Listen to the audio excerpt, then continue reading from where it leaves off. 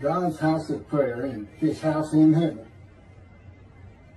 The northern kingdom of Samaria was inhabited by Gentiles imported by the Assyrians who had defeated the Israelites of the north before the Assyrians were defeated by the Babylonians. The Babylonians, who later defeated the southern kingdom of Judah and deported them to the lands of Assyria, Babylonia, eventually Persia, completed the total exile of the 13 tribes of Israel from the lands of Abraham. The North Kingdom was also called Israel, of course Samaria, and Ephraim. Then the king of Assyria marched against the whole land. He came to Samaria and besieged it for 3 years. In the 9th year of Hoshea, the king of Assyria captured Samaria. He deported the Israelites to Assyria and settled them in Halah, at the river Habor, at the river Gazan, and in the towns of Media. That's 2 Kings, chapter 17, verses 5 and 6.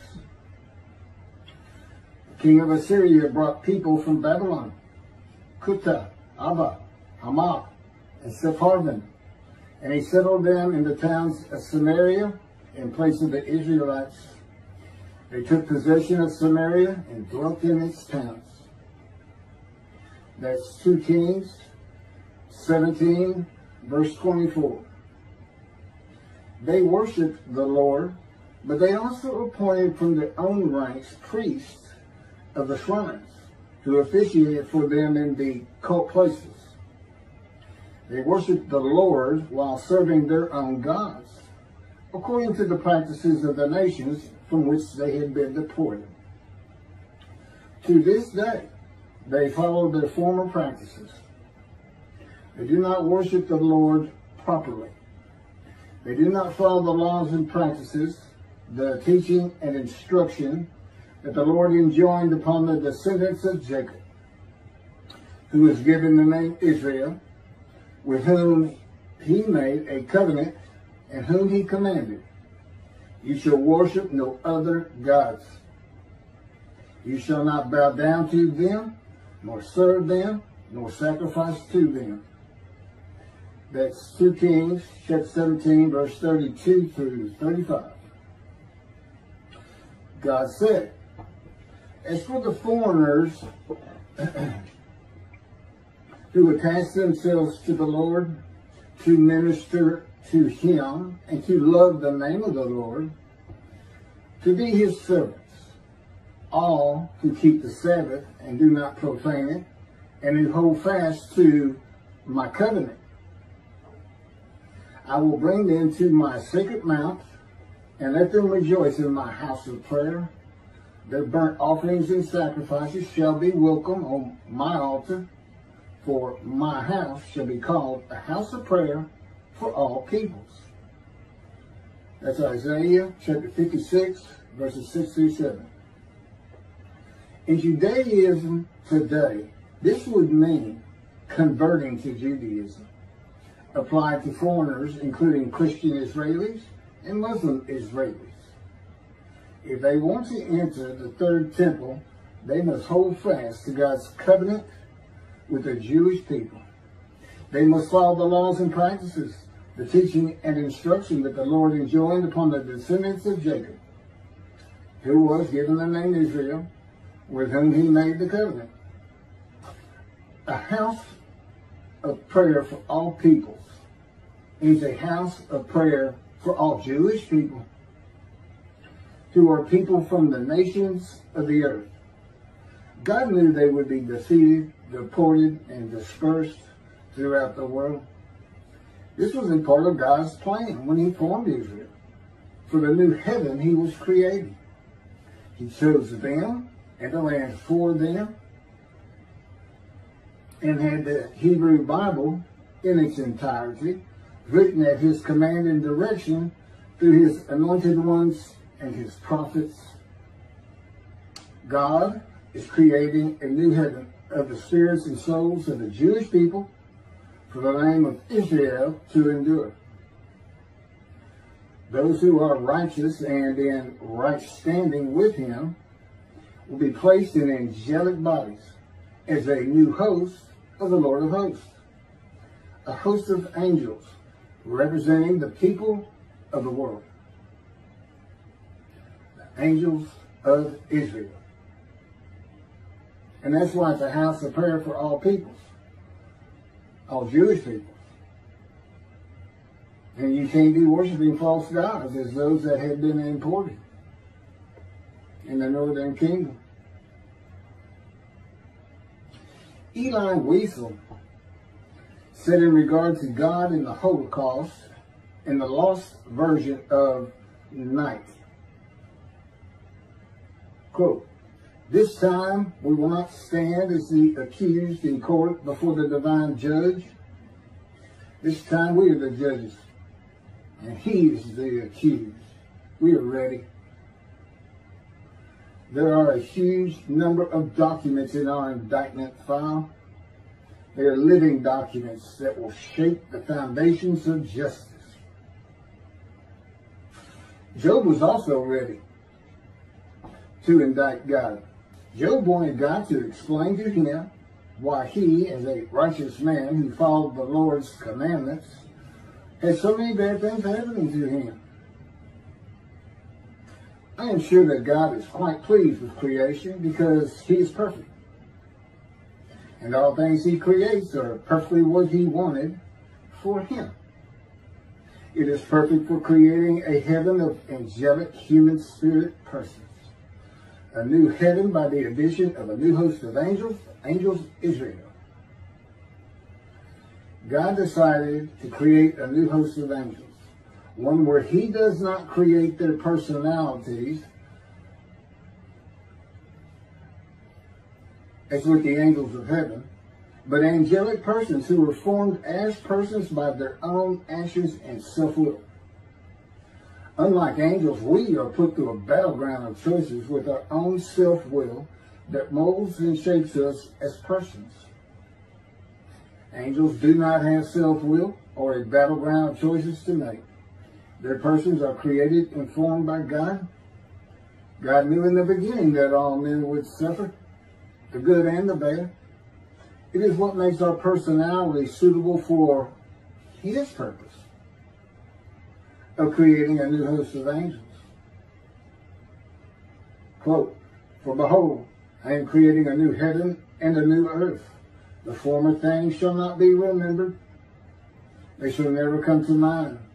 Be glad then and rejoice forever in what I am creating. For I shall create Jerusalem as a joy, and her people as a delight.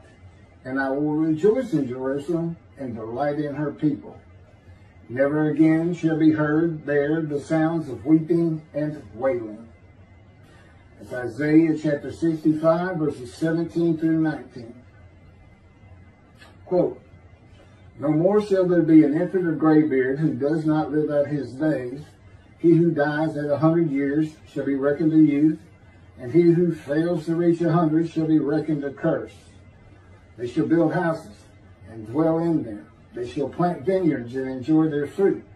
They shall not build for others to dwell in, or plant for others to enjoy.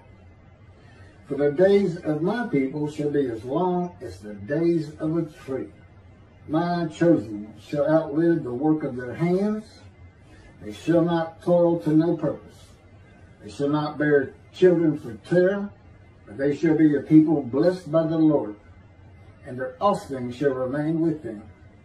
That's Isaiah chapter 65, verses 20 to 23. And there's a reason I broke it up like that, because it could have all gone together. In verses 17 through 19, God is speaking of a spiritual heaven that he calls Jerusalem. Verses 20 through 23 are what heaven was believed to be like for the people of the ancient age and the Middle Ages. God's scripture is written for eras gone by and eras to come.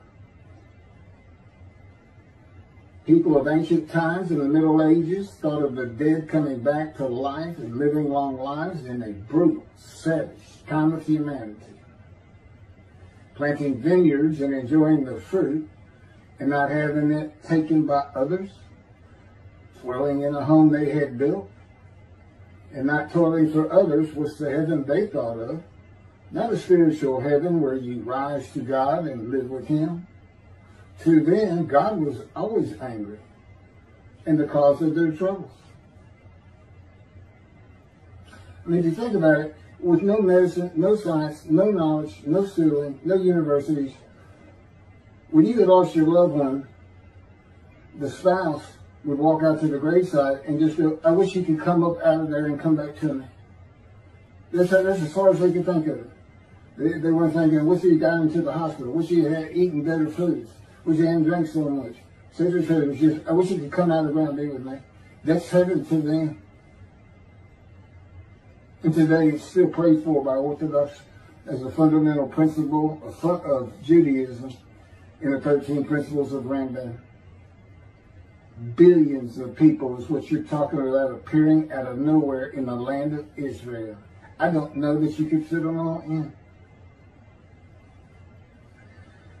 For as the new heaven and the new earth, which I shall make, shall endure by my will, declares the Lord, so shall your seed and your name endure. Isaiah chapter 66, verse 22. God says He is creating a new heaven and a new earth. The new earth will be just as earth is, when this earth is no more, when the final judgment of entry to heaven is made by the Creator, who holds the souls of all men in His hand. The new heaven where the seed and name of Israel shall endure. And God will rejoice in Jerusalem and delight in her people while the new earth is being formed. God calls the new heaven Jerusalem as a direct reference to heaven being for the Jewish people, where the name Israel shall endure. Quote, I am sending an angel before you to guard you on the way and to bring you to the place that I have made ready. Pay heed to him and obey him. Do not defy him, for he will not pardon your offenses, since my name, Hashem, is in him. But if you obey him and do all that I say, I will be an enemy to your enemies and a foe to your foes. Genesis chapter 23, verses 20 through 22. In heaven, God is in you as my name is in the angel of his presence. That is what is meant when God says, before they pray, I will answer. While they are still speaking, I will respond. The information of our minds gathered by our eyes and ears is interpreted by our spirit and soul. Interpreted. It's not where your thoughts are. If that's true, there can be no heaven for any of us, because our mind turns to dust. The spirit that God gives us, an element of the unseen realm of God, literally translates the little electrical signals and the chemicals and the tissue of the brain in different areas, different lobes, which is the person that we are, our spirit and soul. Our spirit can read the electrical impulses, chemicals, and different tissues of various parts of the mind. In heaven, our spirit and soul no longer has a mind filled with information to interpret. Spirit is a very complicated element of the unseen realm of God.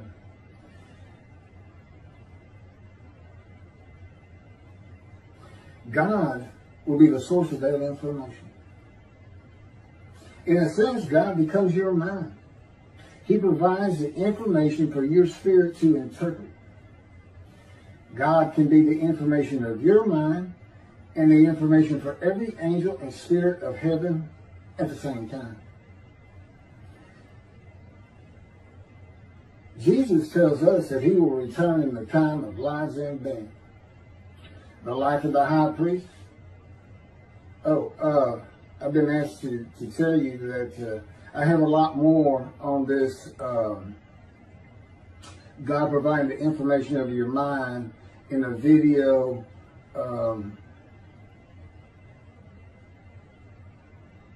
that is Messianic era versus Day of the Lord. There might be a few more words, but it's Messianic era versus Day of the Lord. Which is it? What's it going to be? Well, I don't think there's any question it's going to be Day of the Lord. They don't go together. Jesus tells us that he will return in the times of Elijah and being. The life of the high priest who will see him return. The lives of the people of the towns of Caesarea Philippi, then living. The generation of lives in being during his life. The lives of his disciples. And the lives of those who pierced him with the spear after he died on the cross. They're all dead now for 2,000 years.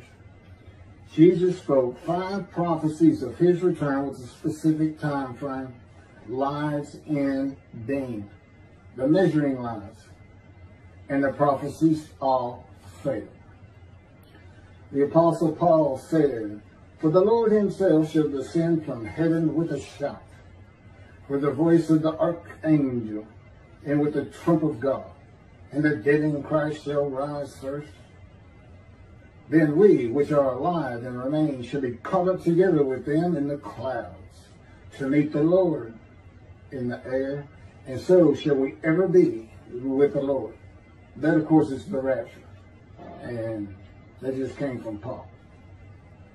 And that's in 1 Thessalonians chapter 4, 16 through 17 of the Holy Bible, King James Version. Jesus said he was coming back quickly.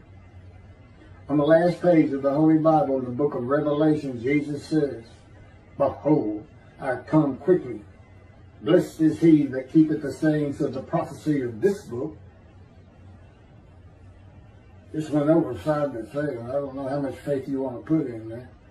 Revelation chapter 22, verse 7. "And behold, I come quickly, and my reward is with me, to give every man according as his work shall be." Revelation chapter 22, verse 12. "He which testified these things saith, Surely I come quickly." Amen. Even so, come, Lord Jesus.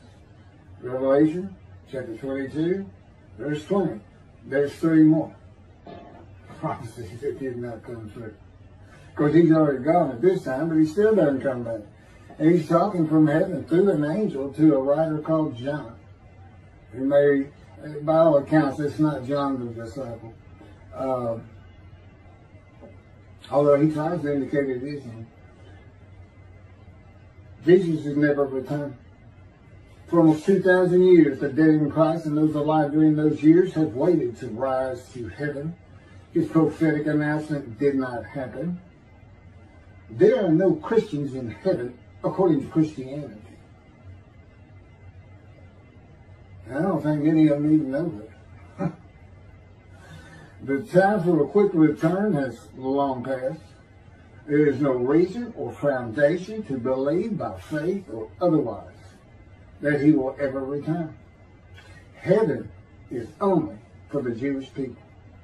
If the Christians want to enter God's house of prayer on earth and his house in heaven, they will have to convert to Judaism.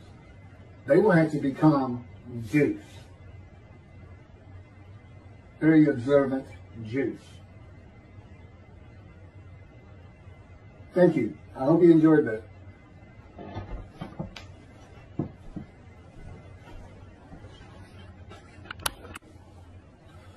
The commentary of Rashi and myself on Isaiah 52, verses 13 through 15, and all of Isaiah 53, describing God's righteous servant, the Moshiach. According to my commentary, which includes commentary on the commentary of Rashi. Rashi's commentary is that the man being described is Israel, which means it's not the Moshiach of chapter 11, and which also means we have no description of him. 52:13. Behold, my servant shall prosper. He shall be exalted and lifted up, and he shall be very high. Rashi. This is midrash form. He takes parts of verses and comments on the parts. And he doesn't necessarily take all the verse, but the parts he wants to comment on. And this is how he starts. Behold, my servant shall prosper. Behold, this is Rashi now. Behold, at the end of days, my servant Jacob, i.e., the righteous among him, shall prosper.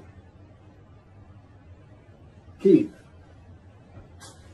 And I'm using the JPS. This is from Shabbat.org. They have the rendition that doesn't include the quotes between 13 and 15, and the quotes between verse 1 and 6 of 53, the multiple quote verses. But this is from the JPS. Indeed, my servant shall prosper, be exalted, and raised to great heights. My commentary on that is, my servant is now the Gentile, and not the exiles, who becomes my righteous servant, in Isaiah 53:11, after passing the test of devotion in Isaiah 53:10. When he makes himself an offering for guilt in a covenant with God. From a sinful man whose life had been lowly, full of grievous events and serious injuries, a man of pain and suffering, familiar with disease, that the Spirit of God alights upon, to the crown of God's righteous servant who rises to great heights. This is Isaiah chapter 11, verse 10.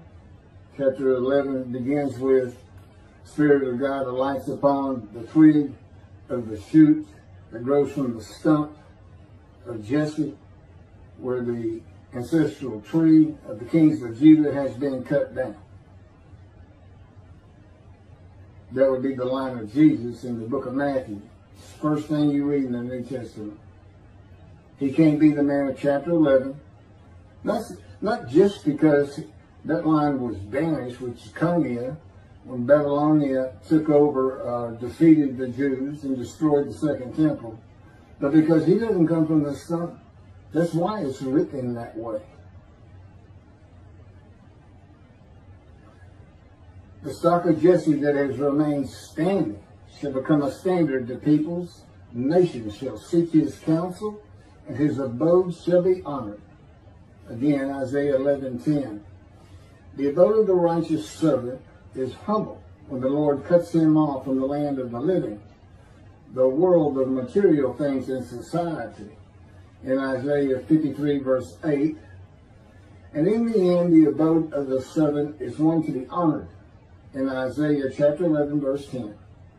From a poor man to a rich man, with the many as his portion, and the multitude as his spoil, prosperous and held in high regard by many and a multitude of the Jewish people.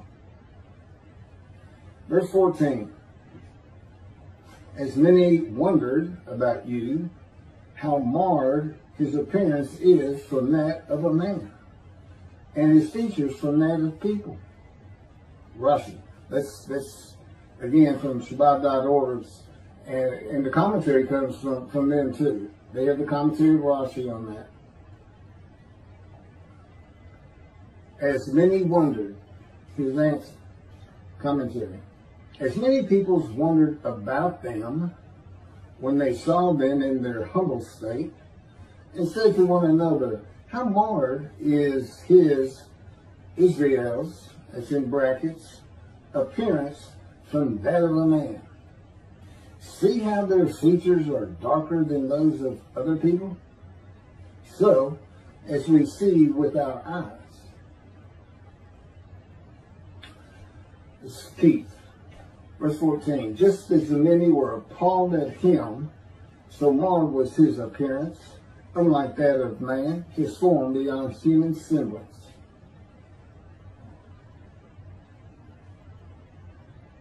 Commentary. So marred was his appearance, unlike that of man.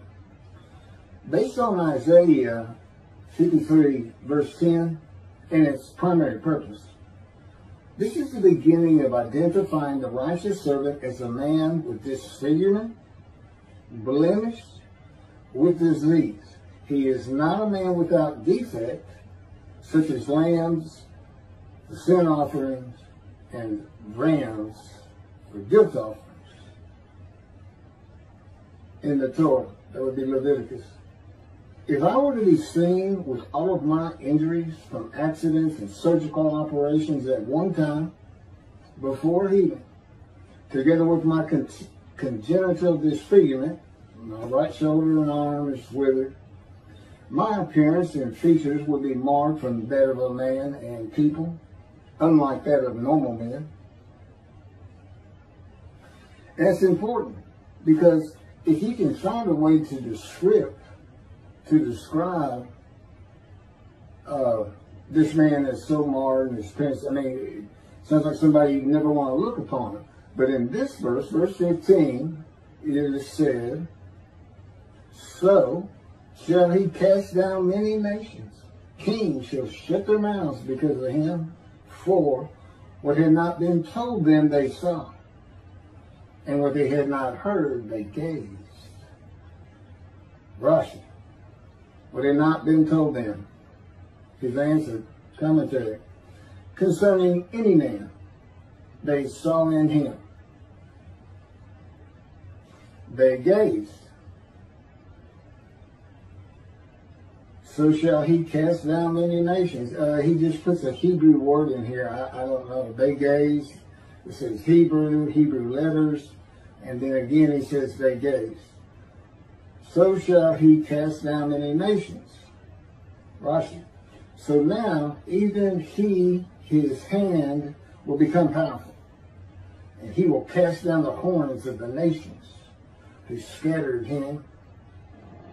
That would be the Jewish people scattering the nations. Becoming powerful. Shall shut. They shall shut their mouths at a great bewilderment. For, he says, honor. They're going to shut their mouths. All this, see what they had never been told and hear what they had never heard. Or honor. Keep. Just so he shall startle many nations, kings shall be silenced because of him, for they shall see what has not been told them, shall behold what they never have heard.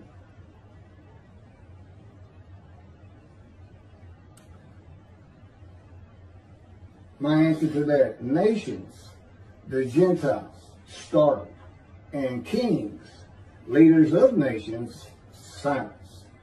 By seeing God's righteous servant, God's servant David, Elijah, and the prophet like Moses as one name. And hearing that God's righteous servant arise in the time to come of Jeremiah 31 in the day of the Lord. That God's righteous servant is the only man to come who is described in the scripture and is inherently and implicitly the anointed one David, Elijah, the prophet like Moses, of whom there is no description, for identification. That the Jewish people throughout the world will be forgiven by God of all their iniquities and sins by God's written word in the day of the Lord. That would be the new part of the new covenant, the new inclusion from Jeremiah 31. That heaven is being created for only the Jewish people. Christians will be surprised at that, as will Muslims. That God's righteous servant of Isaiah 53 is a Gentile, according to the scripture. That Jesus, being a Jew, cannot be God's righteous servant. That God's righteous servant is familiar with disease and crushed with disease, blemish, and could never be an offer for sacrifice. No man of Isaiah 53 can fit and offer sacrifice. That's why God blemishes him. That's why God chooses to crush him with disease, to make sure that just doesn't happen. Because he knew what the Gentiles were going to do with Leviticus. That the host of the Lord's host is a man in divine beings. The captain of the Lord's host is a Gentile host of the Lord's host and a harbinger of God's righteous servant. The God's righteous servant becomes a man in divine beings when God's Spirit, who is the angel of his presence, and he is a person, the angel of the Lord, the Holy Spirit alights upon him in Isaiah chapter 11, verses 1 through 2, that God would really redeem the Jewish people, and in the same manner that he did in the Hebrew Bible, with one man. At the time to come of Jeremiah 31 began when the state of Israel was created in 1948. The God's righteous servant fulfills and completes the remaining 6 or so prophecies of God in the day of the Lord. Okay, this is Isaiah 53, verse 1, begins with quotes, and the quotes end after verse 6. The first speakers of Isaiah 53 are the witnesses of the righteous servant in the quoted multiple verses 1 through 6, the many who are made righteous by God's righteous servant. That's what the story is about. Verse 1, who would have believed our report, and to whom was the arm of the Lord revealed? Rashi. Who would have believed our report? Rashi. Commentary. So will the nations say to one another, were we to hear from others what we see, it would be unbelievable. I'm not certain what they see, but I think it's the Messianic era. This is never going to occur. So I don't know how you can base your opinions, and I know Jews for Judaism for sure doesn't. Not so much totally a center of outreach Judaism. If you're going to base a description on a man you're trying to find on an event that has not occurred, whether it will or will not, what about the man who's being described if that is the case? What have you done? What if you don't recognize him after the destruction comes to the land of Israel? And right now, that would be the destruction of 7 million Israeli Jews. If you have been told by a prophet, both of you two, Jews for Jews, outright Jews, if your organizations have been told by a prophet, God said he was going to raise up armies if we didn't do this and we didn't do that. And we know what happened. Syria defeated, deported the North Kingdom, South Kingdom, Judah. The Babylonians defeated and deported, and then Rome destroyed and defeated all of them and dispersed the Jews throughout the world. Because why? Because the prophet wasn't listening to him. The arm of the Lord, this is still Rashi, like this, with greatness and glory, to whom was it revealed until now? There's not a lot of explanation there, I'm not sure. Keith, who can believe what we have heard? Upon whom has the arm of the Lord been revealed? My commentary. The witnesses ask, who can believe that God redeems the Jewish people by the new covenant with sin forgiveness that is delivered by the messenger Elijah, who receives it from the angel of the covenant, Elijah being a man of heaven, of course, who is the angel of his presence, the Holy Spirit, that alights upon the anointed one, in Isaiah chapter 11, 1 through 2. By the covenant of friendship that comes with his servant David when he, and that's God, sanctifies Israel by having the third temple built on his holy Mount Zion in Jerusalem. Let's see, I lost track here a little bit.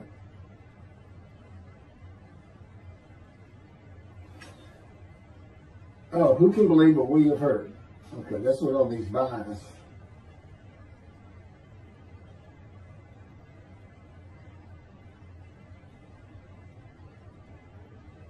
by speaking to his prophet, again as he spoke to Moses, face to face and friend to friend. And all by and with one man the Lord calls my righteous servant.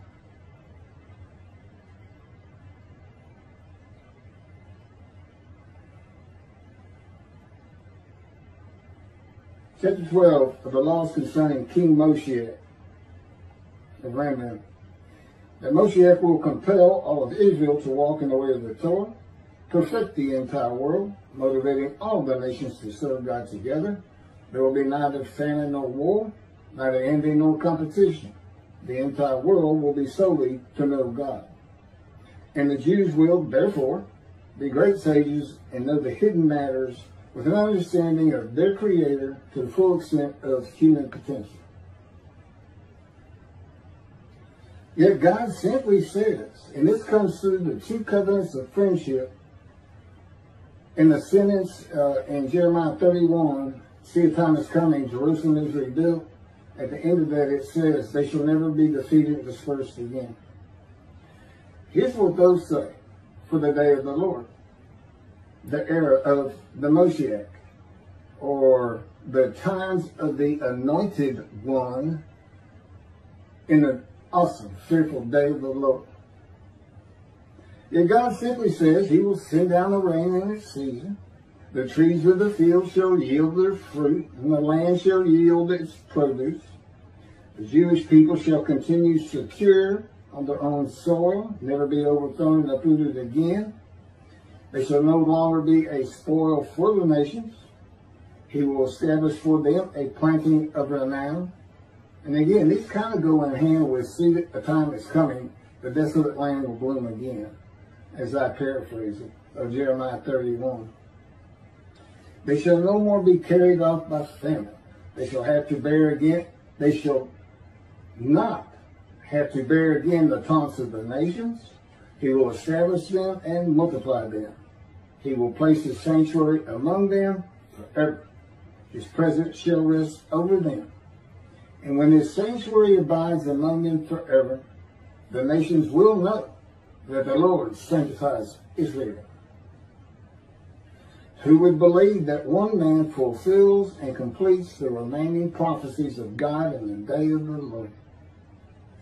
The remaining prophecy to be fulfilled is the delivery of two specific covenants and the arrival of God's righteous servant, who makes the many righteous, the anointed one, a shepherd, God calls my servant David, Elijah, who is taken to heaven and returns, and recounsels the members of the Jewish families one to the other through Judaism, and righteousness, and the prophet like Moses, who wrote the Torah at the command and direction of God. The witnesses were poor, and who would believe them, that they had not been told by their wise men, sages, rabbis, theologians, that God's righteous servant of Isaiah 53 is a Gentile in the beginning. Isaiah 63 says God comes from a dawn that is interpreted in Judaism to be Christianity. It means he is coming from a Christian country. In addition, Edom, which is long since gone, is in the country of Jordan, east of the river Jordan. It's Gentile lands. He's coming from Gentile lands. And the people, the Jewish people, none are with him. He comes with a Gentile. Remember the captain of the Lord's host. Joshua asked him, are you an Israelite or one of us? He says, no. I'm the captain of the Lord's host. Now I've come. And then we never see him again. It's just 3 short verses. What are they about? They're about a man and divine beings being a host of the Lord's host.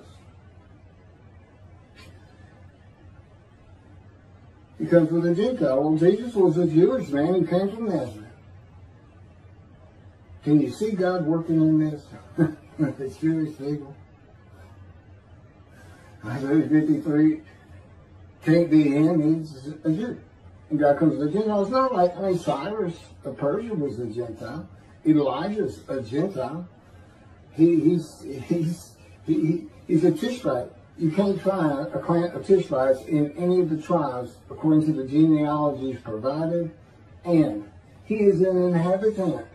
He's not from. He lives in Ramoth Gilead. Just to give you a frame of reference, he may as well have lived in Edom. It's a territory east of the River Jordan, north of Edom, and it's Arabs and Assyrians. And he lives there. The Jewish people did not come from Edom. They began the Promised Land, returned from Egypt in the Exodus, and were not allowed to pass through Edom. And returned from Europe after the Holocaust. Well, how's God coming anywhere if he doesn't have a man with him? How do we know anything about him if a man doesn't speak the words God tells him to speak? Did you think there was going to be a day of the Lord and he wasn't going to have a Moses? He's got a new covenant to deliver. It has to do with the first covenant. Well, who delivered it? Moses.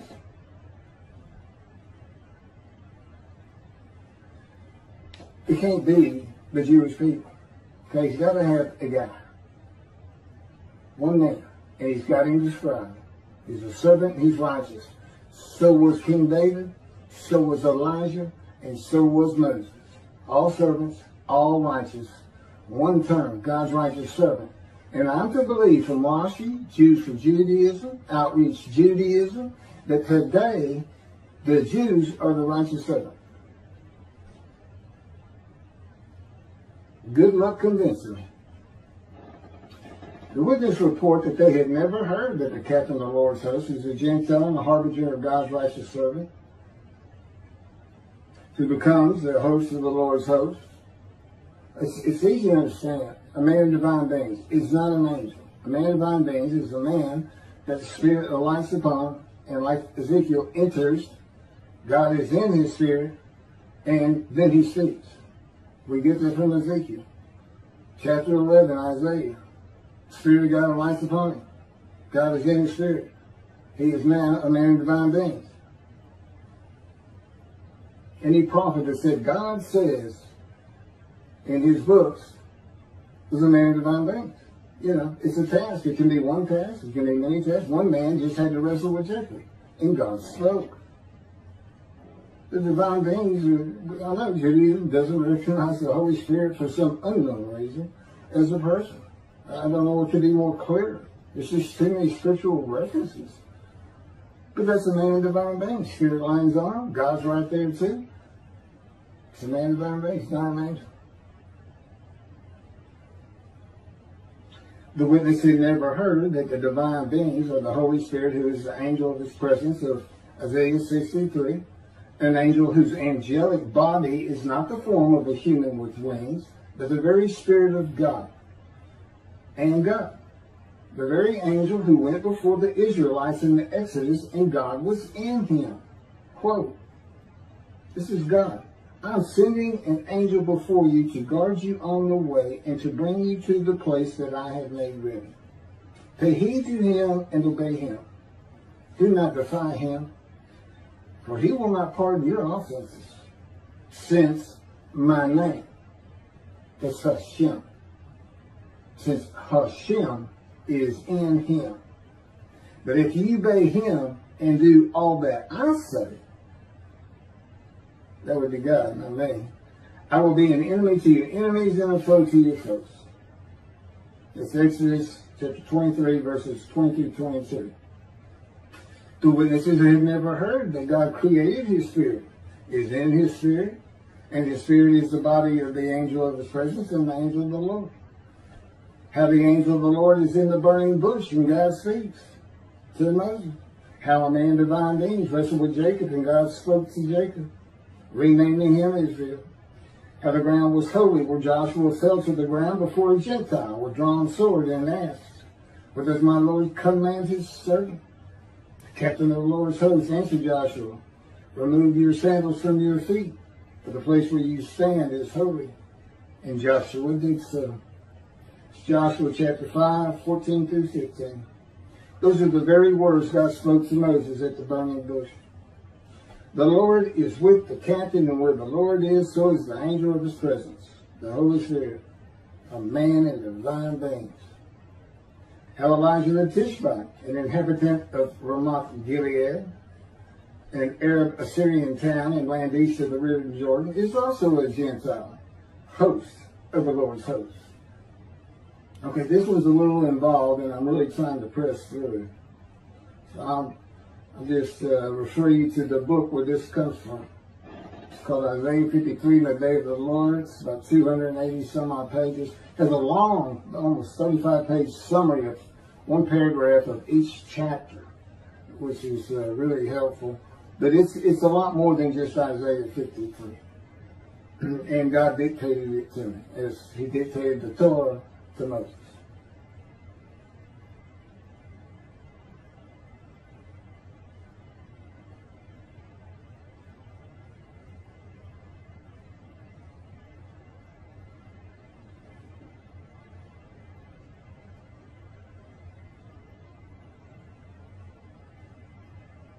How Ezekiel is the host of the Lord's host, a man in divine names. This is Ezekiel, it's in quotes.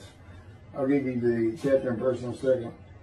And he said to me, O mortal, stand on your feet, that I may speak to you. As he spoke to me, a spirit entered into me, and set me upon my feet, and I heard what was being spoken to me. To God, they show God saying those words, but Ezekiel can't hear them, so the Spirit is in him. And God is in his Spirit. He tells us, the angel, obey him, because my name, I am in him. This is God speaking to Ezekiel, but Ezekiel does not hear God speaking until at the same moment the Spirit enters him and sets him upon his feet. A Spirit of God entering a man and God speaking means the angel of God's presence, who is Spirit, alighted upon him, and that God is in him. They could not believe how the Lord is symbolized in the story where he appeared and spoke to Abraham by the terebinths of Mamre as three men standing near him. The three men represent a host of the Lord's host. It's a man with divine things. It's three persons. In my case, it's the person of Keith McCarty, it's the person of God, and it's the person of the Holy Spirit. All right here. And it's not new. This is all throughout the biblical, the Hebrew Bible. It just wasn't revealed to you. That's why nobody can believe it. When the final prophet of God,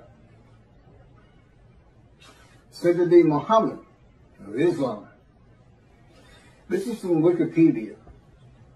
The information I'm about to give you on the founder of Islam, Muhammad Mustafa. And then I had several comments to make on all of it. When Muhammad was 40 years old, he was commanded by God through his angel Gabriel to declare his oneness. And of course, God is one began with the Jewish people and the Hebrew Bible. To the idolaters of the whole world, and to deliver the message of peace to the embattled humanity. In response to this command from heaven, Muhammad launched the momentous program called Islam, which was to change the destiny of mankind forever. He was in Hira when one day the archangel Gabriel appeared before him and brought to him the tidings that God had chosen him to be his last messenger to this world, and had imposed upon him the duty of leading mankind out of the welter of sin and ignorance into the light of guidance, truth, and knowledge, to be a light to the world. It should sound familiar to the Jewish people. According to the accounts of this Shia Muhammad,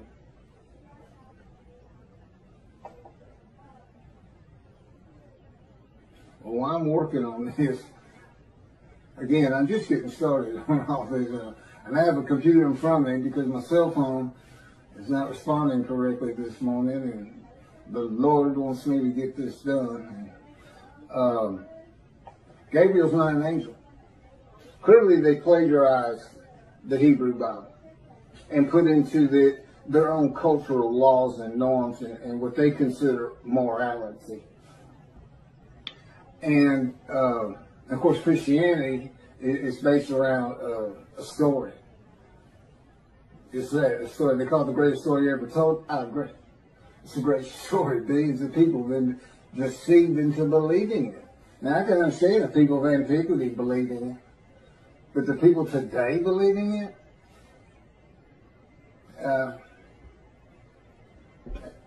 I really don't know what to say about that. I don't know how you can believe God made a human sacrifice to you, and by His blood, by His stripes, we are healed.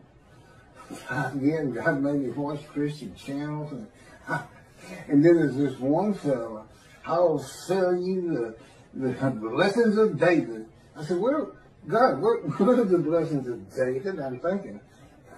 And he said, there are no blessings of David. He's making it up. People believe him. They send their names in with money, and he says their name on the air, and that's what they really want. So, but there is no angel Gabriel. He only appears in the book of Daniel. He only appears in the book of Daniel, who is not a prophet, and it is not a book of the prophets. And he doesn't speak with God. That's what a prophet is. And even Jesus calls him a prophet and quotes him as a prophet, and he's not. It's just story. I mean, come on. A bunch of men standing in a kiln that's burning hotter than the sun, it's just not gonna happen. I get it's not gonna happen. But you read the same things, the leaders of Judaism read the same kind of absolute, that can't happen. But because they like it, and they say our sages believe that, we believe it.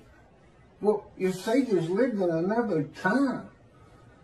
Michael Skobac, Jews for Judaism, who also claims Isaiah 53 is the Jewish people as one man, Israel as one man. They had gathered and crushed by disease and offered themselves for guilt at some time in history that I'm unfamiliar with. Because he doesn't say it's something that's going to happen. They act as though it already happened. See, W. Singer of Outreach Judaism believes it happened in World War II with the Holocaust. But that was just 6 million. That wasn't all the Jews of the world gathered as one man in Israel. They didn't get long life. They didn't see their children. They didn't teach righteousness. Neither did Hitler. He's the one that offered them as these ram sacrifices, because he reads an offering of oneself for guilt to literally mean, these are his words, it literally means a guilt offering. Let's go to Leviticus. Now, he doesn't say let's go to Leviticus. He says it's a guilt offering, but a guilt offering is an unblemished ram for theft or destruction of holy things, debts. What that has to do with anything, I don't know. Because he's an anti-missionary. He's pointing this interpretation of 53 away from Isaiah 53. But they think they're forgiven of sin. They're not worried about theft and destruction of holy things. They're not worried about that. I don't know what he's doing except reaching, really, really reaching. I think the description of a man marred so much beyond human appearance, semblance,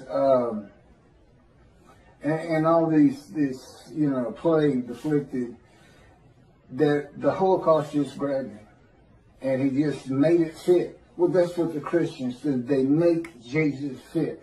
They can argue with me on every single verse, and if you've watched my 6 videos on 53, 76 videos, some of them were just a half an hour, but there's a lot to it, and I'm the only person who's ever explained it this way. Is anybody who watches it that's familiar with 53 and the commentators on it today, you realize nobody's read it like this, and nobody's ever connected the story of Ezekiel to it. And, this atheist, pretty smart guy, but You know, it's just like in Malachi 3. Every time God had me read it, I said, why is that angel leaving earth? And he wouldn't tell me. I didn't know until I typed it. I didn't get it. I didn't put these things together. I certainly didn't put Jeremiah into it. In this new code, I read the new code and it just went on. It didn't mean anything to me. Because I had no background in anything. Except for the Ten Commandments and Charlton Heston. It's a great show. But there's been some better Ten Commandments since. I've seen them all. But anyway, Gabriel appears in, I think it's 2 chapters, and he's described as a man. A man. Gabriel, a man.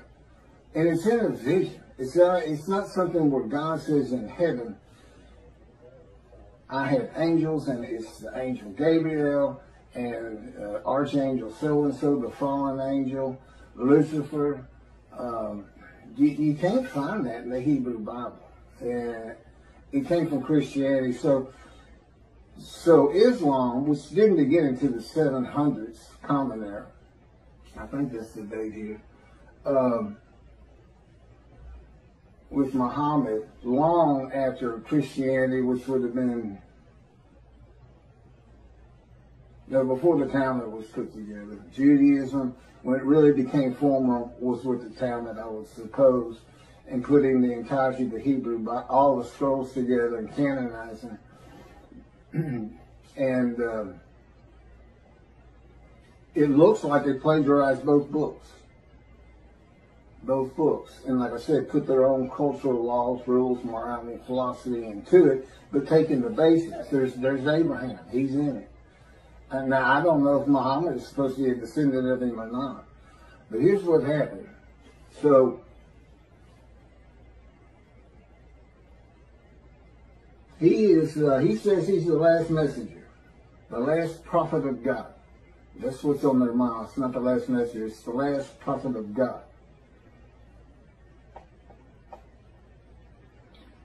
According to the account of Shia Muslims, Muhammad Mustafa, far from being surprised or frightened by the appearance of Gabriel, welcomed him as if he had been expecting him.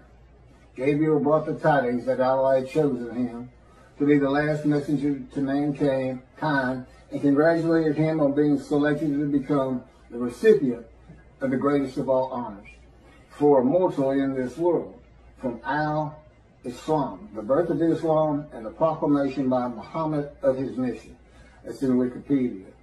Muslims believe that the Quran was orally revealed by God to the final prophet, Muhammad, through the Archangel Gabriel, incrementally over a period of some 23 years, beginning in 609 Common Era, when Muhammad was 40 years old. That's an oral tradition. That sounds familiar. That's what the Talmud is. It's the oral tradition written. So it wouldn't be forgotten.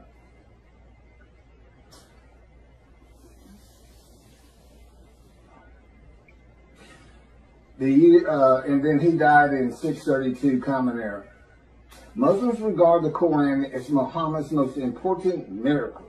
He worked miracles like Jesus did. You know, he could bring tidal waves with fish to feed the multitudes. And Jesus fed 5,000 with 2 loaves and 5 fish, or 2 fish and 5 loaves, something like that. Fed 5,000 people. And a proof, his book, the Quran, a proof that he was a prophet, that God spoke to him through Gabriel, the angel.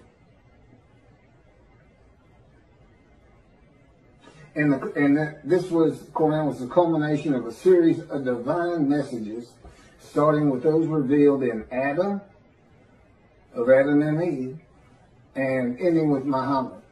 According to tradition, several of Muhammad's companions served as scribes and recorded the revelations. Shortly after his death, the Quran was compiled by the companions who had written down or memorized parts of it. That's from Quran in Wikipedia.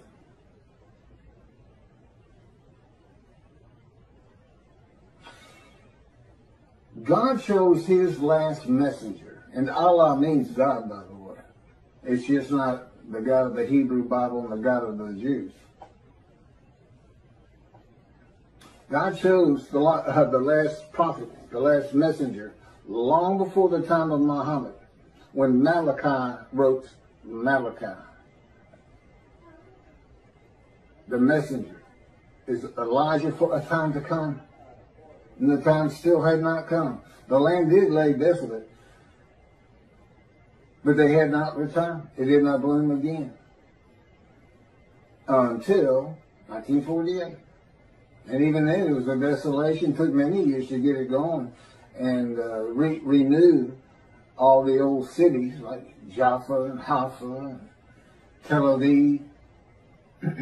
And of course rebuild Jerusalem. You know, it's a metropolitan area now.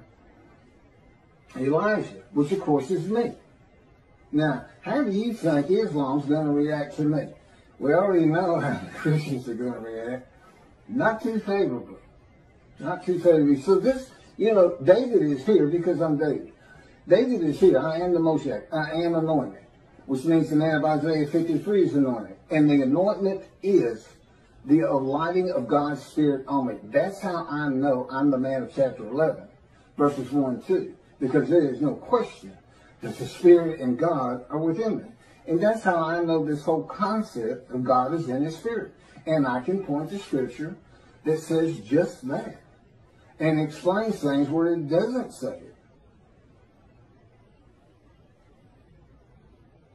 Now they believe Muhammad to be a prophet because of his book. I've got 2 books that are dictated to me with all this information. This is chapter 49 of Isaiah 53 in the day of the Lord. See, it's not just about Isaiah 53. Now, the last chapter is the day of the Lord, and I'm going to do that probably on a separate video. I may make this another 2 half-hour recordings. All my camera will take. So,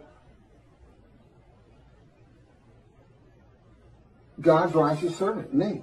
I am the final prophet, not Muhammad. And as the final prophet, and with the God of the Jews, being the Abraham and Judaism being the Abrahamic religion that is correct. There's 3. I mean, if you really sit back and think about it, who's gonna win that? Who's gonna win? There's 3. Are the Christians gonna win it with their human sacrifice? Are the Muslims gonna when clearly it's just a plagiarization? Is there gonna be a light to the world? Peace and humanity.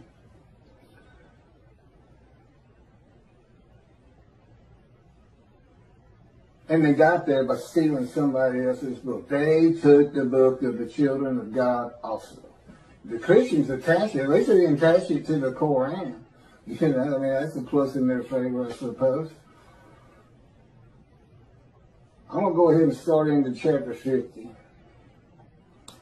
I didn't know all that. I didn't know that they were using an angel that doesn't exist. And he doesn't. I've been had an envision and told and no uncertain terms, there's no such angels. There's no Michael. There's no Lucifer. There's no fallen angel. It's just part of the story because that's what the people in antiquity and today too, to an extent, I just like to believe in that. The Christians got so much jumbled up in their minds. So much of their religion conflicts and doesn't make sense. And they've got entire armies of demonic forces that are at war with God and this and that. I promise you. I know his power like the back of my hand. And there's no contending with him. Whatever he thinks is. He just wills it. Gone. You know. He can take this world and turn it into a pea. The size of a pea just by thinking it. He set off the Big Bang. That's how Genesis starts out. He divides light from dark and this and that. Yeah. We're the dark. And the division is the platform of heaven. And we know we're in the dark because he had to put suns in there for us. So it's kind of a blend. You have to look. The universe, his universe, the unseen realm, and then the real. The universe of real, which is like, objects, solid things, stuff you can see, came with the Big Bang. And it's all within his original unseen realm. So we're a universe in a universe. It's not parallel universes, just one inside of another. Totally different from each other. Science, totally different. We can never see the unseen realm except what he would place in our minds. I mean, he can place an angel Gabriel in my mind if he wanted to and have me believe it, and I would. But he doesn't. He's very real and matter of fact. And the fact that at this time, people are still believing the things of the people of antiquity who didn't know anything. They didn't know anything, and they couldn't go to the internet and say, "Well, I don't check that out. I don't know about that." They couldn't. There's no bookstores, no schools, no teachers. About all you could learn from the wise men was the Hebrew Bible for the Jews, and they spent their life in that book. Well, I had it. I read it started reading it when I was 50, and it's only because God was teaching me that I had the knowledge that I do have. It's just not possible that any man could do that. And I know I could. So, anyway, the day of the Lord. Now, this is interesting because I had kind of forgotten this entire chapter. The term day of the Lord appears in the books of Isaiah, Ezekiel, Zechariah, Amos, Obadiah, Zephaniah, and finally, in the last book of the prophets, Malachi. In Ezekiel and Zechariah, the day of the Lord is said to be only against the nations, and in Obadiah against Edom and Esau, Christianity, and the nations. If you see Edom and Esau, it's Christianity. That's just Judaism. If you're going to take their book, take all of it. Take the oral tradition with it, Christians. They go together. The prophets warn that the day of the Lord is near, but it is not the end of the world. Now, this is true of the Essenes too, the sect of Jews who wrote the Dead Sea Scrolls. But and with the same concept, evil's going to be gone, but the good stays.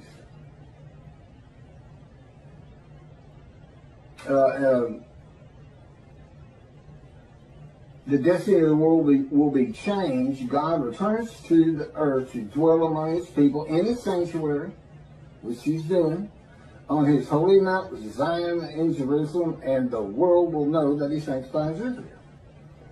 Lo, the day of the Lord is coming with pitiless fury and wrath, to make the earth a desolation, to wipe out the sinners upon it. Isaiah 13 and 9. You say, well, see, that's not, you haven't been talking about that day of the Lord. Yes, I have. God's final word on it. Because that's not going to happen. Again, that's just fun to read. It scares people, man. Whoa, war's coming kind of a thing. For a day is near, a day of the Lord is near. It will be a day of cloud, an hour of invading nations. A sword shall pierce Egypt, and Nubia shall be seized with trembling, when men fall slain in Egypt, and her wealth is seized, and her foundations are overthrown. Nubia, Put, and Lud. These are names for for territories that are pre-biblical for the most. They're pre-Abraham. The Hebrew. And all the mixed populations in Cub and the inhabitants of the allied countries shall fall by the sword with them. Ezekiel.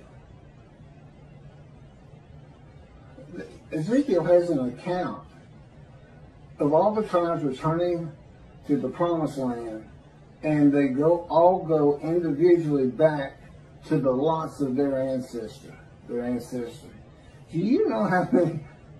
It is impossible to determine that. Granddad says I can do it. I can tell him I can't.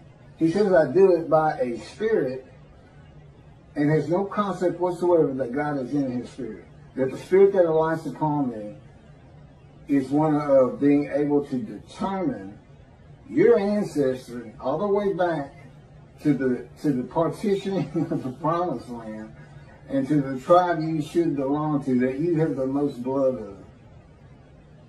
Okay. Sounds great, Ezekiel. I'm sure people will love it, but not going to happen. Not going to happen today. That's for sure. Yeah, David's here. The peace in the world. I'm here.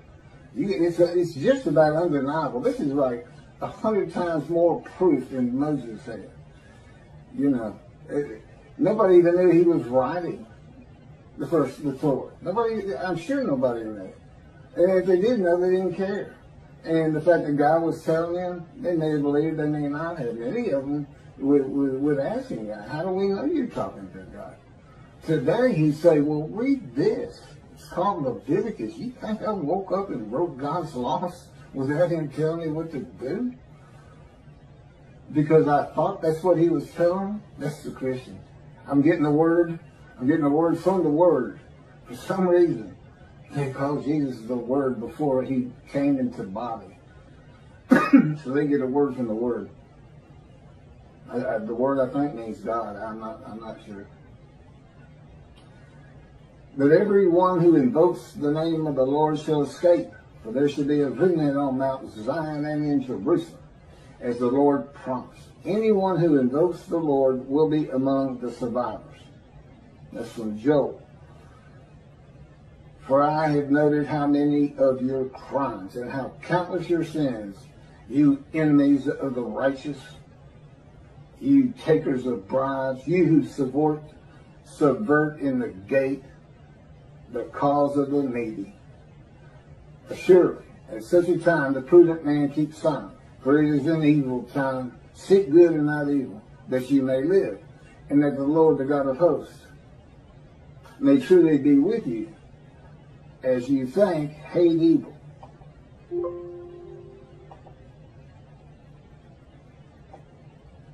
So here's some morality in a great story. Hate the Lord, and love good, and establish justice in the gate. Again, the Essenes had gates. People like to hang out at them, as you can imagine, and tell stories. And what else are they going to do if they have enough food and everything? And have all your friends clapping you on the back. Great stuff. Great stuff. Look at all those Gentiles gathering around. Tell that Jesus story. Tell the Jesus story. They look at it. They get all giddy. And they'll pay you some money. Yeah, it could have. Could be like that. And I got a real long, I'm going to skip this one from Zechariah, but finishing up with Zephaniah on this coming of the end of evil. And I will bring distress upon them, that they should walk like blind men, because they have been sinned against the Lord. And their blood should be poured out as dust, and their flesh as the dung. Okay, you let me read a little bit of this one. This is from Zechariah. Now, see, this is like watching a zombie movie. This is like watching a heart show. And we are, most people love to see those every so often, especially as when you're young. As for those people that warred against Jerusalem, the Lord will smite them with this plague. Their flesh shall rot away while they stand on their feet. Their eyes shall rot in their sights, and their tongues shall rot away in their mouths. In that day a great panic from the Lord shall fall upon them, and everyone shall snatch at the hand of another, and everyone raise his hand against everyone else. Judah shall join the fighting in Jerusalem. The same plague shall strike the horses, the mules, the camels, and the asses. The plague shall affect all the animals in those camps. And on and on. Malachi 3 brings a new concept to the day of the Lord. Why is that? because it's not going to be in antiquity in Jesus' time. It's not going to be in the Middle Ages.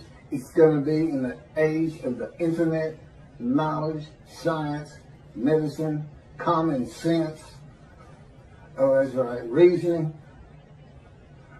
I mean, the light's in there. But it's still fun to read. That's the thing, he was writing for antiquity because this is the kind of stuff they not only, they would believe these stories. And today, we don't believe them. We just think, wow, that's fun to read. So God was writing it for different eras. He wrote for antiquity in the Middle Ages. And then we had the Age of Enlightenment kicking off in about 1600. Computers in 1960 to today. The age of the internet.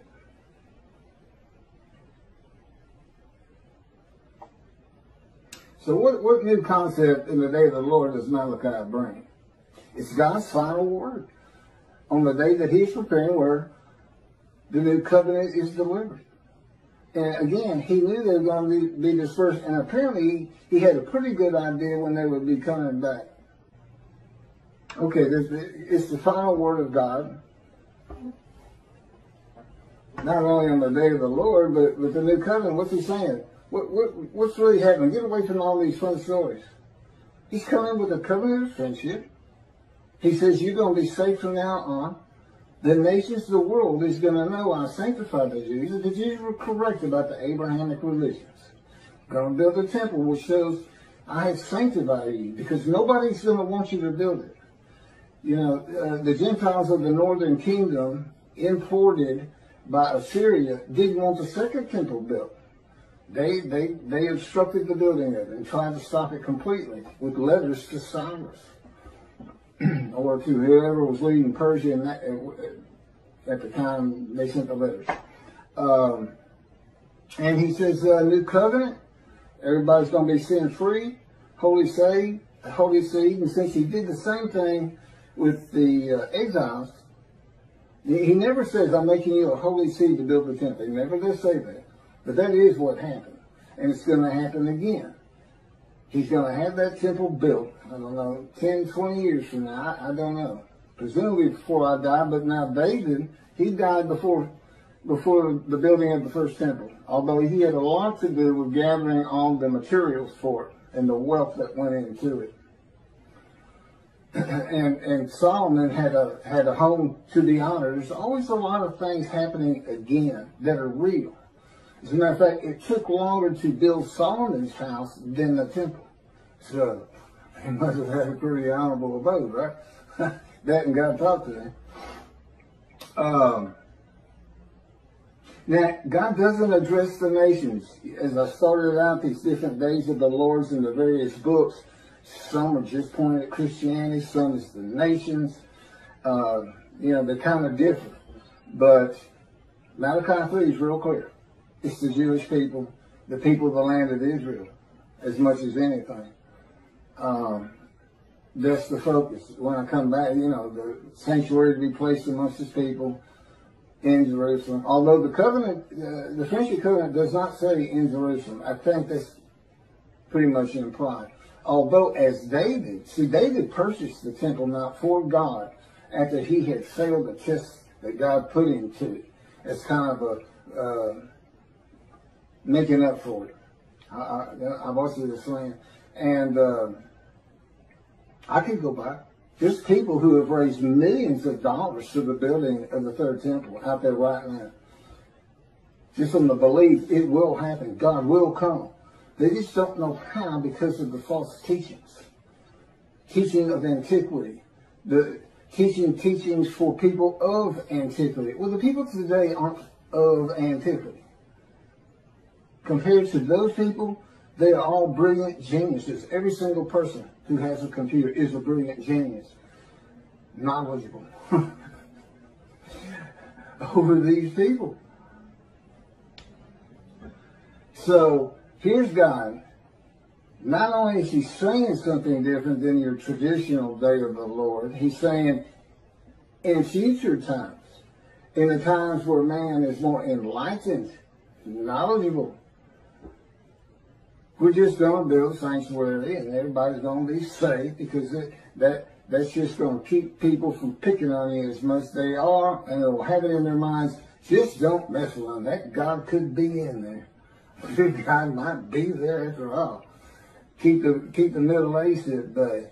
And of course, you know, when I die, that's not to say God's not going to continue on them, as he did with Solomon, with Elijah, that was followed up by Elisha. The Davidic dynasty was supposed to continue the line of David, but I don't believe there's anything that, well, his covenant does. Well, my son's a great guy, and God says, would you want me to put him through that, what you've been through? And I thought about it. I said, yeah, that'd be good for him. I mean, I really wouldn't wish that pain on anybody, but it changes to so much for the good. And you know, you can't really feel another person's pain. I know that pain. I still live in it. You can't imagine what happened to me just 2 months ago. No, I can't. I'm not allowed to tell you, and I wouldn't tell you. But it was brutal. It went from, I had my top 5 things that he's done to me, and it moved up to, it went by everybody to number 1. It made number 1. I hope that's the culmination of those events. So anyway, lasted about 3 months. So back to this. So it doesn't address the nations, but only Israel and its people, which is all Jews of the world. Everybody in the world is forgiven. Doesn't mean you go to heaven. Got to be in right standing. And hopefully this is going to be, you know, all the Jews aren't coming back to the promised land, to Israel. But I think my presence, and particularly if you build a temple, and then consider this. The nation, if you think the Christians are friendly to you today, you're not going to be saying that 2 or 3 years from now. Not when you can put in their face, we told you we were right. Because that's what they're always telling you. You don't even know how to read your own Bible. That's Jesus. That's 53 Jesus. And you've got all the arguments that I'm putting before you. By the way, this Isaiah 53 and the day of the Lord, every single one of the 50 chapters is summarized in a paragraph. A few of them 2 paragraphs. As an addendum. If nothing else, you stop it, it's like 6 pages. I don't know how many pages, it might be more than that. Okay, it might be a lot more than that. But anyway, if you're in a bookstore, just flip to the back, read the addendum, and just see all the different things that are addressed that really aren't Isaiah 53. The first 20 chapters are kind of like, you need to have this knowledge. You need to know about angels and God in his angel. And a lot of I've kind of broached, but moving on. God says, of course, you've heard this, behold, I'm sending my messengers to clear the way before me, to build the temple, and the Lord whom you seek shall come to his temple suddenly. The messenger is Elijah in verse 23. As for the angel of the covenant that you desire, he's already coming. I've talked about that. The angel of his presence brings the new covenant, Jeremiah 31. All Jews are forgiven of their sins and iniquities. And it's going to be when I get my books published. That's when it becomes official from God's mind. And even then, it has to be people who find out about it. Once you find out, whether you believe it or not, but when you start hearing you're sin free, that's when you need to avoid the evil inclination and really, really stress your Judaism and learning your Torah, which is the effect God expects, Torah on your hearts. And he, God, revere and esteem his name. Because you don't want to miss what he's preparing. You don't want to miss it. You don't want to miss watching the evolution of the Jewish people from Abraham. He's going to pick, you know, guy's name will probably be, you know, Poindexter or something. Who knows? He's so funny. But I'm sure, okay, it'll be serious, God says. He says, I let Keith cut up a lot. He's a human being. It's good for him. And I play along some. He'll tell you, it's not nearly enough. Or it's too long. It's not long enough. God recognizes that the forgiveness and equities and sin of Jewish people will not cause all to heed him. And in Malachi, he says it, I know there are those that don't. Those that do, I'm putting in a scroll of remembrance. In Christianity, believing in Jesus and accepting him as his one Lord and Savior brings sin forgiveness and entry to heaven when he returns. You know, I've covered that. Even if you've committed murder and other crimes against humanity and God, and that's just not true with the God of Israel. He's not going to have bad people up there. But it doesn't mean you don't want to practice Judaism. Because I know the Jewish people like to focus on life today. The heaven that the Christians dream of and think of is not first and foremost for the Jew. It's being a light. It's living life as well as it can with all these instructions God gave us on how to do it. And so this is bonus time, and God knew that. You just have to understand, he's able to play these things out in his mind as though he sees the world, the evolution of generations and cities being built and things being invented and knowledge and universities coming in. And he can just watch it all happen. And he can see what's going to happen to the Jews. He knows they're going to get destroyed in Europe. And he'll tell you, okay, I'm not supposed to go into that. Maybe someday. But moving forward here, and just keep that in mind. He knows it's going to be a modern time. And here I am, and listen to what he's having me tell the rabbis. And you know what the effect of that is? You know, it's not a metaphor like Torah on your heart. But, you know, he says, he forgives sin, that makes everybody learn Torah. You know, it's really two separate different things. But, so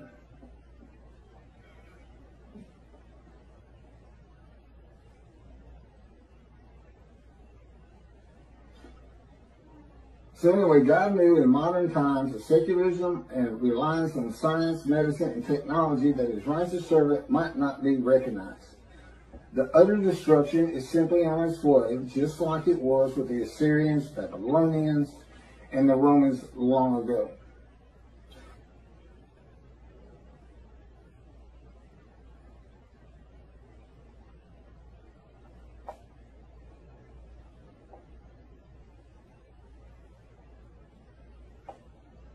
There's no mention in Malachi 3 of the destruction of the nations, as it is in some of the books and chapters and verses that I just read at the beginning of this video, or at least on the day of the Lord. It is implied there will be destruction in the land of Israel, because God says, if he doesn't do it, when I come, it will be with utter destruction, as though there's going to be some, and there would be, to take the temple now. It would have to be something like the 6-day war. I don't think Israel would ever just storm it and say, well, that's it, we're just tired of it. Just try to go. And unless there's some heinous act done, like a nuclear suitcase bomb, where they finally say, that's it. Only Jews in this land, and we don't care what it takes. That's what they did to us. They just threw us out. Took everything we owned, took our bank accounts, took our houses, took everything, just said go. We had to walk to the promised land.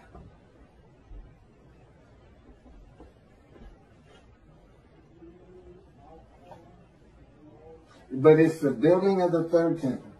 Now, I don't know. It's the building of the third temple. That's what's so important.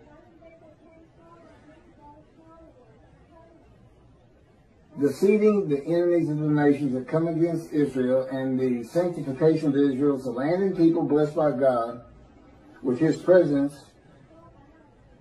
in his sanctuary is how utter destruction is avoided in the awesome, fearful day of the Lord. So it's the exact opposite.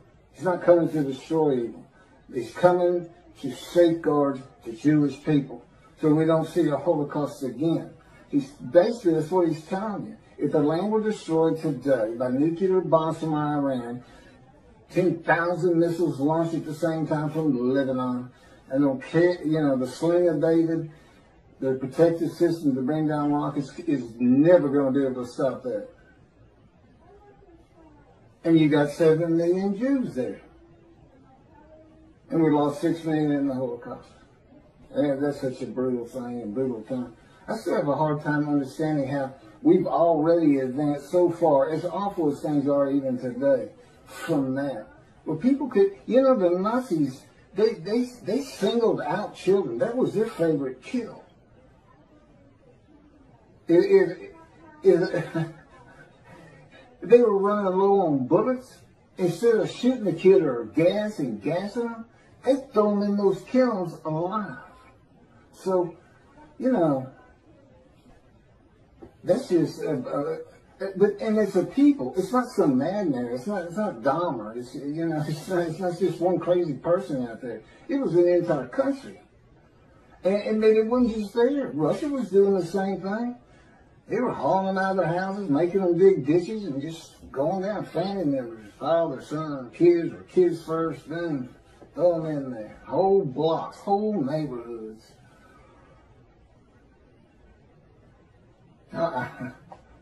No, some of the visions he's given me to make me really feel and understand. What would it be like for the Gestapo just to break down your door and you're sitting with your family at dinner and you have no clue who they even are, and all of a sudden everybody's being murdered, and your girl's raped first, and your wife. I mean, and he put me into it's, we can think about it and be horrified. But he can make it so real, it's as though you're there, but it's still different once you come out of the vision. It's a lot different. One, you're not scarred by it. But,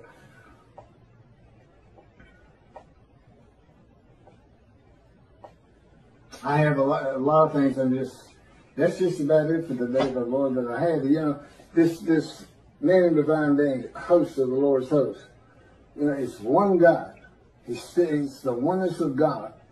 Of Israel, one angel, and that's the angel of his presence, who doesn't have an angelic body, and he's in and one man, the Moshiach, the anointed one, and the anointment is the spirit of lighting and entering you.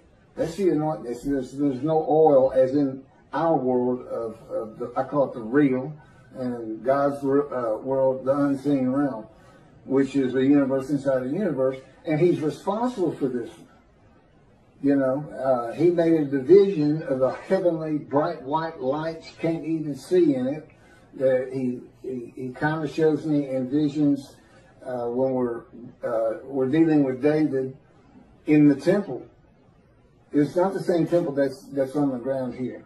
It's different. But still the temple, still got the walls around. There's a lot of similarities. But in one vast room, it's that bright white light. And in the other is the king's throne and water coming out, flowing down the steps out front. And so here he is in a future time.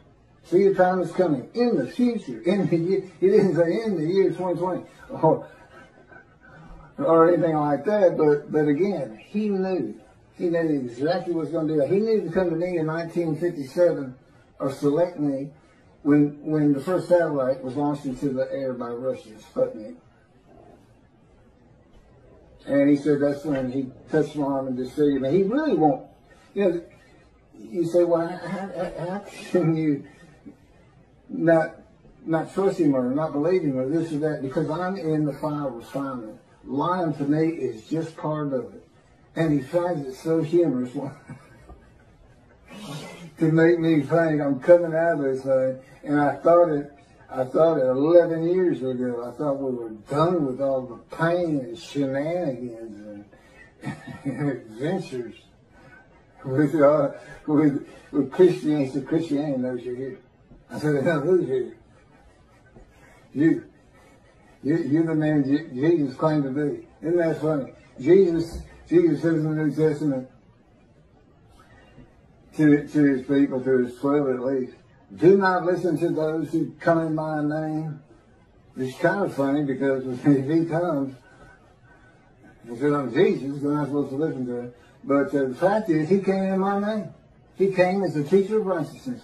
He came as the man of Isaiah 53. He came in my name, and that's given me all kinds of trouble to get this thing going, to do what I have to do for God, to keep utter destruction from Israel, to save the Jewish people. I've got these Christians who believe in human sacrifice. I've got these rabbis who believe a man of 100 years is suddenly going to be thought a child, and every single human being, every Chinese, every Korean, every Eskimo, every one of them suddenly are going to go, huh, the Jews have been right all along. We need to exalt them. Let's take our stuff and give it to them and till their land for them. And look, there's no pain anymore. Huh, it's like I died. The Messianic era is a heaven on earth. Just for the antiquity believed in and a resurrection. So I got to deal with that. Yeah, aren't they supposed to be protectors of the Jewish people? Follow God's laws. Have better lives, morality. Look at, you don't just go hurt people. You don't keep people from doing what they need to get done with lies and false teachings. Oh, I'm sorry, I fell into the rabbis again. I call it a lie when you say the Jewish people gathered as one were stricken and plagued with disease as one, and as one offered themselves for guilt to God, passing a test of devotion, and that they then went out and had long lives, all saw their children, and they made the rest of the world righteous. Well, let's see you do it, Israel. Huh? Hey, rabbis, Tobiah Singer, Michael Skolback, all you people who preach Israel as the man, the Jewish people,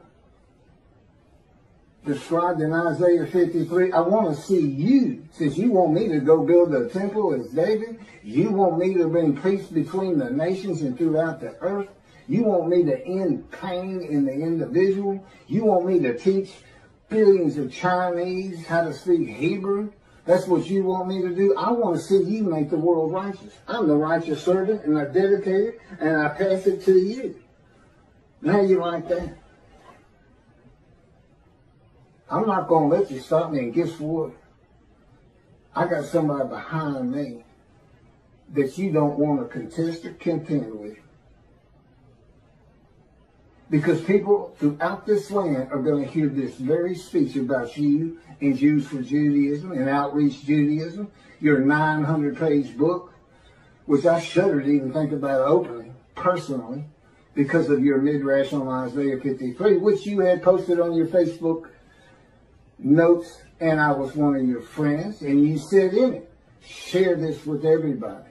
You gave me the right to use it as long as I don't slander you, perjure you, and guess what? God had me type in Isaiah 53 in the day of the Lord, which will become a bestseller someday.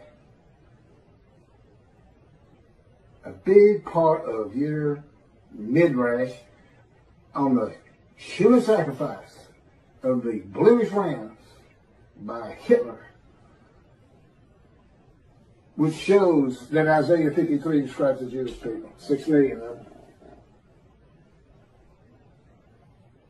Well, that's all I have on the day of the Lord, and doing my job of bringing the wrath and bringing the reckoning. I'm the righteous servant of David. I'm Elijah, the prophet like Moses. And soon to be published, a new song God had me write. And I am an eternal priest of the order of Melchizedek and King David, and a rightful king that would be leader. It's the same song David used. It's scripture. When David wrote it, God told him, David, write this down, a Psalm of David. My Lord said to his Lord, And there we go again with Christians. They say that if it's the Lord and he's talking to the Lord, that's God of the Trinity talking to Jesus. What's the problem? One of them's capitalized and one's not. What was the other big reason?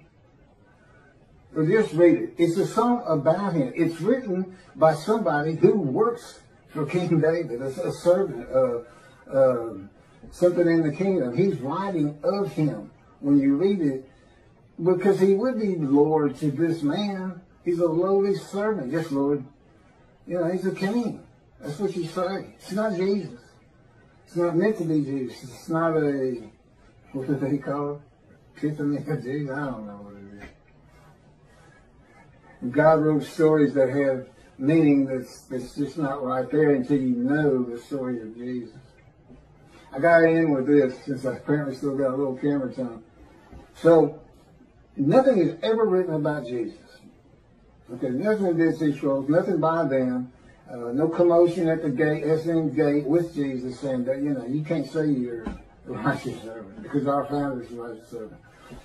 And, yeah, no altercations noted in the New Testament.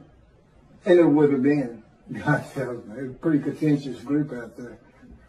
Not a lot of law abiders. But I said, I know I had to deal with them.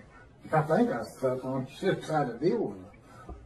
So, until 70. What happened in 70? The first big Jewish revolt, 500,000 Jews defeated, battle after battle. People don't think the Jews fight.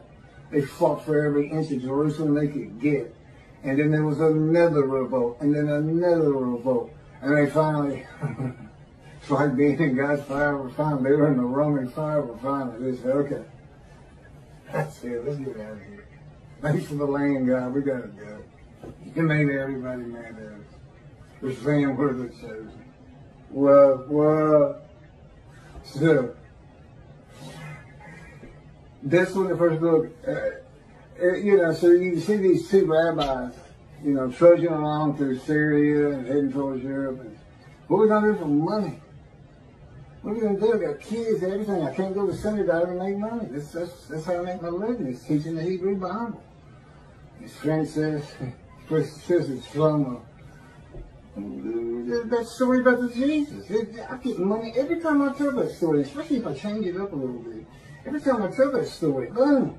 You know, I got lunch, I got dinner. I sometimes have food, but then that's that. They love it. You think how they just get all.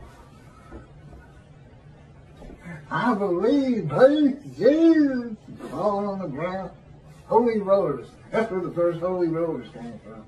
You don't know what that is, look it up. Said you got it. They love this stuff.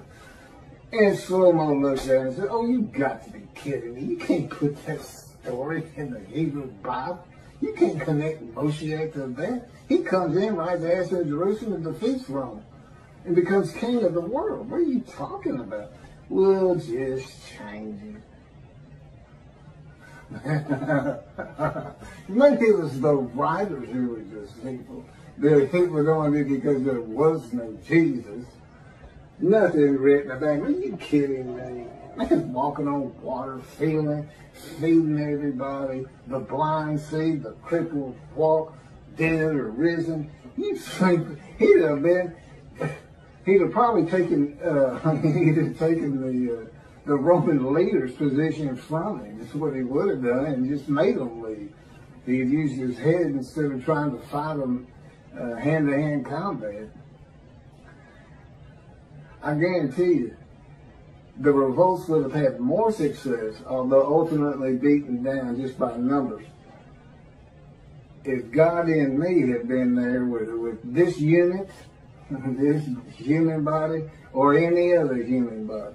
Just because he knows everything. It'd be more like the Americans fighting the British, hiding in trees and bushes and stuff. So anyway, thank you. Tell anybody who's interested in Isaiah 53 that there's a new take on it. There's new explanations. And tell them it's the leper scholar.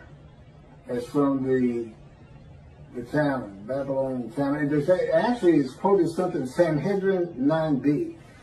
I'm not sure if that's in the Talmud or it just gets spoken of in the Talmud. I know the Sanhedrin, I know what they are.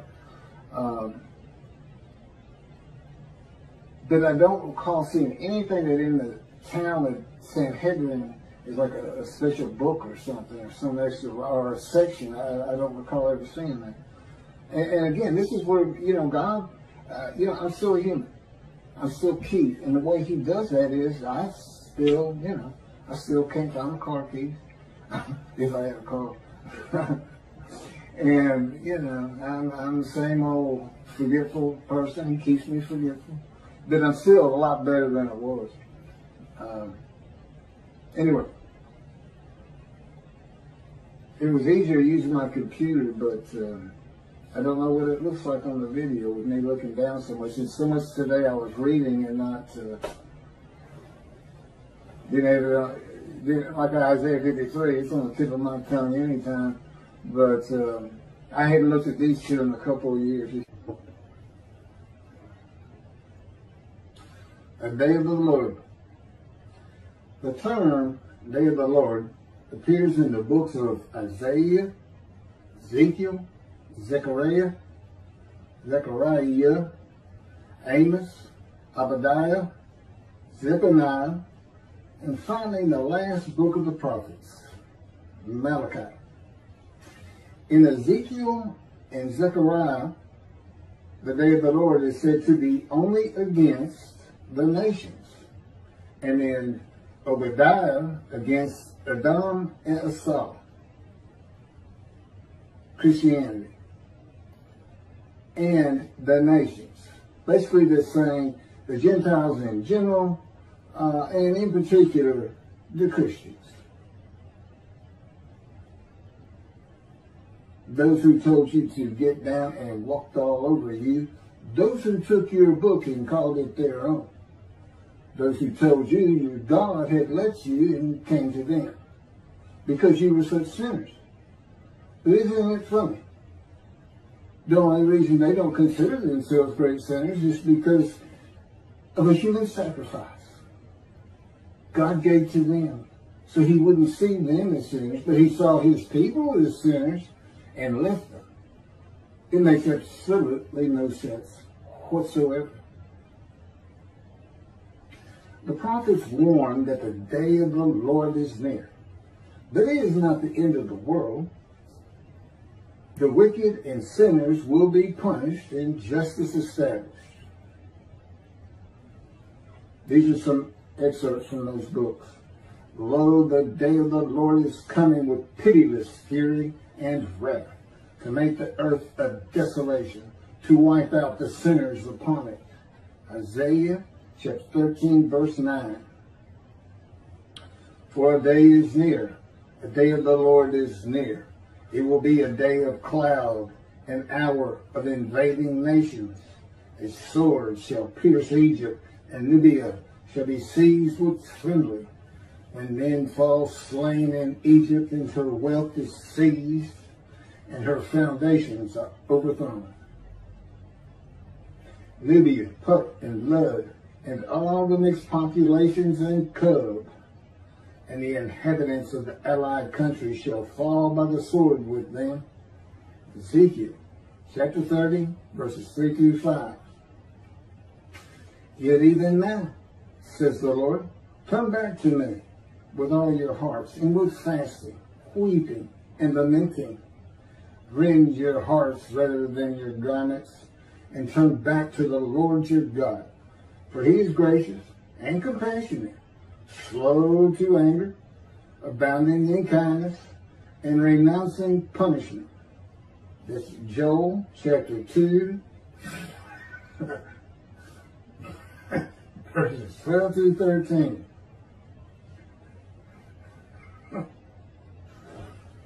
But everyone who invokes the name of the Lord shall escape.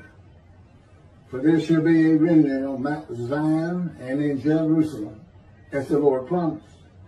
Anyone who invokes the Lord will be among the survivors. That's Joel also, chapter 3, verse 5. For I have noted how many are your crimes and how countless your sins.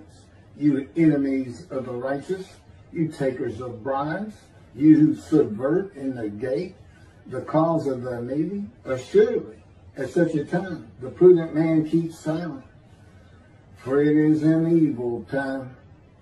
Seek good and not evil, that you may live, and that the Lord, the God of hosts, may truly be with you, as you think. Hate evil, love good, and establish justice in the gate. Perhaps the Lord, the God of hosts, will be gracious to the remnant of Joseph. That's Amos chapter 5, verses 12 through 15. Thus said my Lord God concerning adament, Christianity. I will make you least among the nations. You shall be most despised. Your arrogant heart has seduced you, you who dwell in cliffs of the rock, in your lofty abode. You think in your heart, who can pull me down to earth? Should you nest as high as the eagle? Should your eye be lodged among the stars? Even from there I will pull you down, declares the Lord. Obadiah chapter 1, verse 1. And I will bring distress upon them, that they shall walk like blind men, because they have sinned against the Lord. And their blood shall be poured out as dust, and their flesh as the dung. Zephaniah, Zephaniah, I'm not sure how to say it, Zephaniah. Thank you. Chapter 1, verse 14 through 18. As for those peoples that warred against Jerusalem, the Lord will smite them with this plague. Their flesh shall rot away while they stand on their feet. Their eyes shall rot away in their sockets, and their tongues shall rot away in their mouths. Etc. It goes on quite a ways. As Zechariah, chapter 14, verses 12 through 17. Just on the side, just because we were cutting up and being funny, myself in the spirit of the Holy God, who is a person. We couldn't put these videos on if it hadn't been for the coronavirus. It was my stimulus check, the relief check, because of the virus and the need for everybody and stimulate the economy. That's how I got this camera and a little light and this big TV behind me. And in the spirit, asked God. We asked him. I said, you didn't have anything to do with this plague, did you? So we could get this stuff?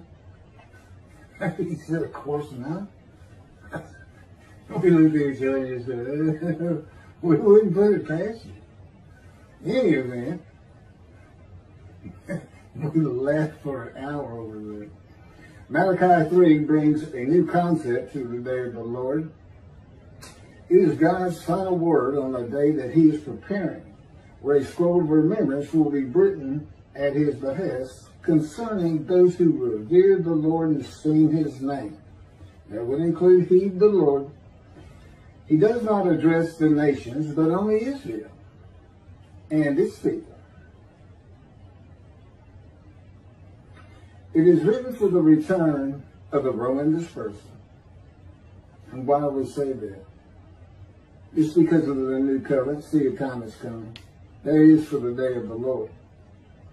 Because one of the seed of times is coming is Jerusalem's rebuilt, and then it ends with, and you shall never be defeated and overthrown again. Yet Malachi 3, where God makes this declaration of the day of the Lord, when he returns with his messenger who clears the way for him, and the new covenant arrives with the angel of his presence. There's no other way to comment on that. That's who the angel of the covenant that you desire is. It's not the friendship covenant, it's the only other covenant out there. And I will bring distress upon them, that they shall walk like blind men. because they have sinned against the Lord, and their blood should be poured out as dust, and their flesh as the dung, as I just read from Zephaniah. Okay, this is destroying sinners in the day of the Lord. And then this, yet even now, says the Lord, turn back to me with all your hearts, and with fasting, weeping, and lamenting. Rend your hearts rather than your garments, and turn back to the Lord your God, for he is gracious and compassionate, slow to anger, abounding in kindness, and renouncing punishment. That's from Joel chapter 2. Okay, these are examples of writing for the people of antiquity. In the dark ages, that is prophecy, but it has nothing to do with the day of the Lord and God's final words on the subject for a time to come, as announced in Jeremiah 31 of the New Covenant. In the day of the Lord, he comes with his messenger and the angel of the New Covenant of sin forgiveness, not to destroy sinners or require their repentance, which I hear all the time. He'll come when we get all the juices of sinning, and to be observant to the degree that we as human beings are capable. That would be from Jews for Judaism. And see, they rely, their interpretation of Isaiah 53 is the people Israel, the Jewish people as Israel, is based on the Messianic era occurring. You throw that out, and he's got nothing to back up that Israel fits all 12 verses. It's all based on that. It's all based on the nations and their leaders, the kings, saying, oh, we've been wrong about the Jew all the time, exalting them, holding them up high. Okay.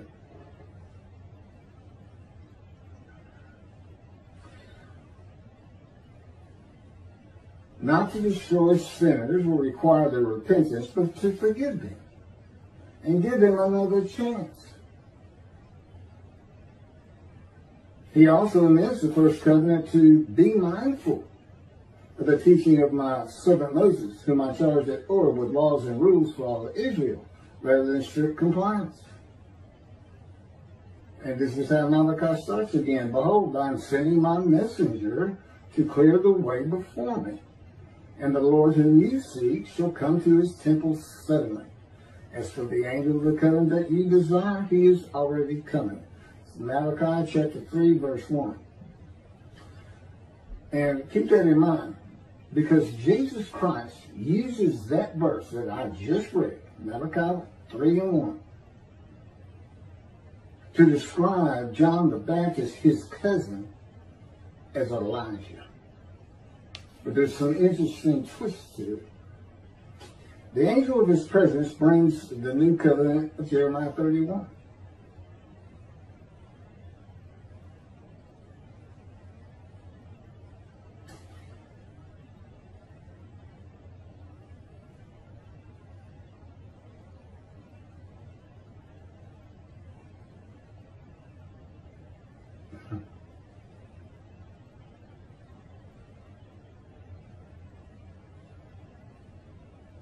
God knew in modern times of secularism and reliance on science, medicine, technology, that his righteous servant might not be recognized, believed, or heeded. The utter destruction of, I think it's verse 24, I think, maybe 23 and 24, is simply on its way of chapter 3 Malachi. Just like it was with the Assyrians, Babylonians, and Romans long ago. Today that would be Islam. God is his creation. And he's not going to personally come down and destroy it as he did Sodom and Gomorrah. It's just another way of saying I'm going to raise up armies. You know, that were already there. The Jewish people didn't heed his prophets and they were destroyed.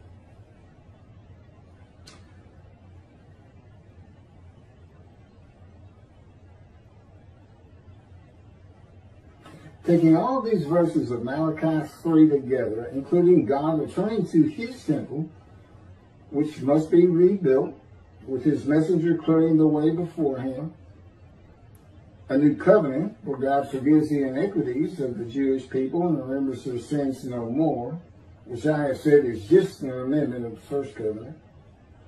The preparing of a scroll of remembrance for those that revere and esteem his name and heed him and enter into heaven.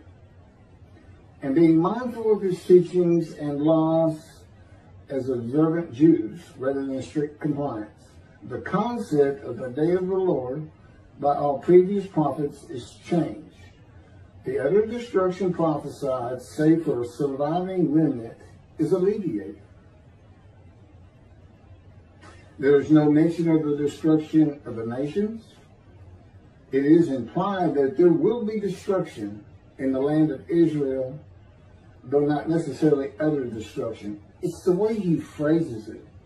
If you don't do this when I come, it is with utter destruction. Well, does that mean when he comes there's going to be destruction? But it's only utter if his prophet is not successful? Elijah in this case, who has the same purpose as the righteous servant.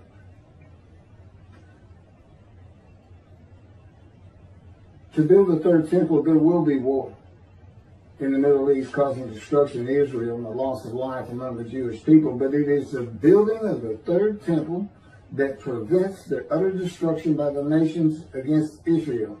And this goes hand in hand with when you rebuild Jerusalem. See, the time is coming. I'm coming back.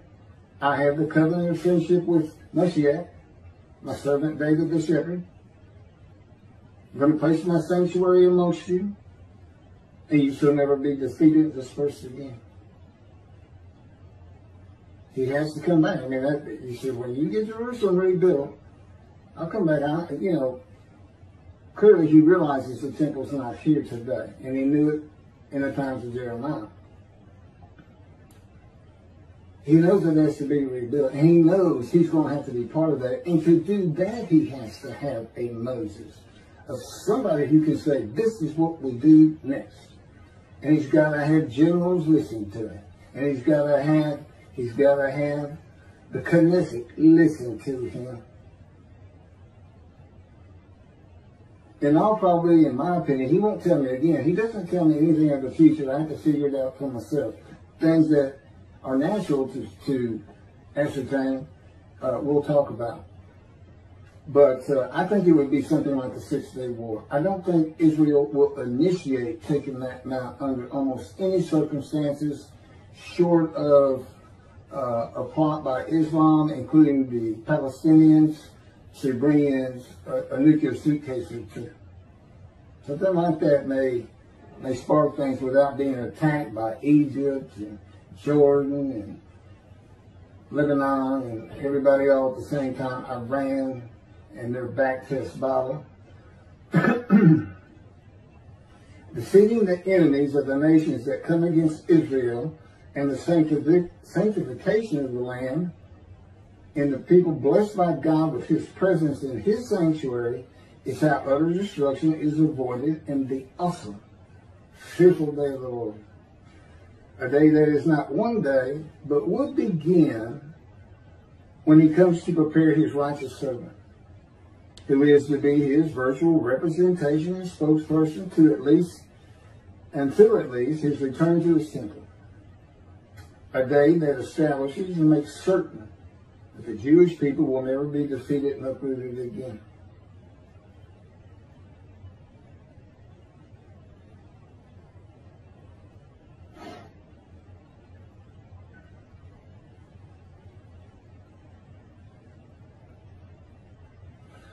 The Lord's way is clear only if his righteous servant, who is Elijah, the shepherd David, the prophet like Moses, and of course the righteous servant. One description, 4 men. He can handle it all. But the way's not going to be cleared if the verses are being shunned, despised, thought to be afflicted by God, by the Jewish people. We're not going to get there.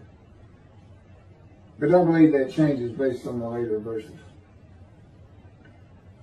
Observe it and set your light. Accept it as the shepherd David, a leader to tend the flock and be a ruler among them. Not as a king with a king.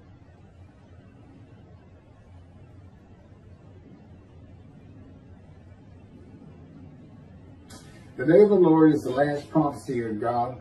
In that day, all remaining prophecy down in the Hebrew Bible is fulfilled. The sending of the prophet like Moses, the descendant of King David and Elijah, with the delivery of the new covenant and the covenant of friendship, all fulfilled in one man, through one man, the man God calls my righteous servant. One God of Israel, one angel of his presence, and one man, his righteous servant, a man in divine beings,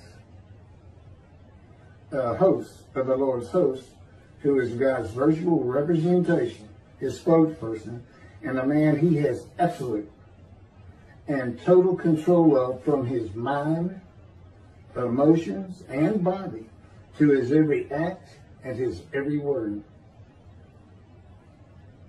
And I am that man.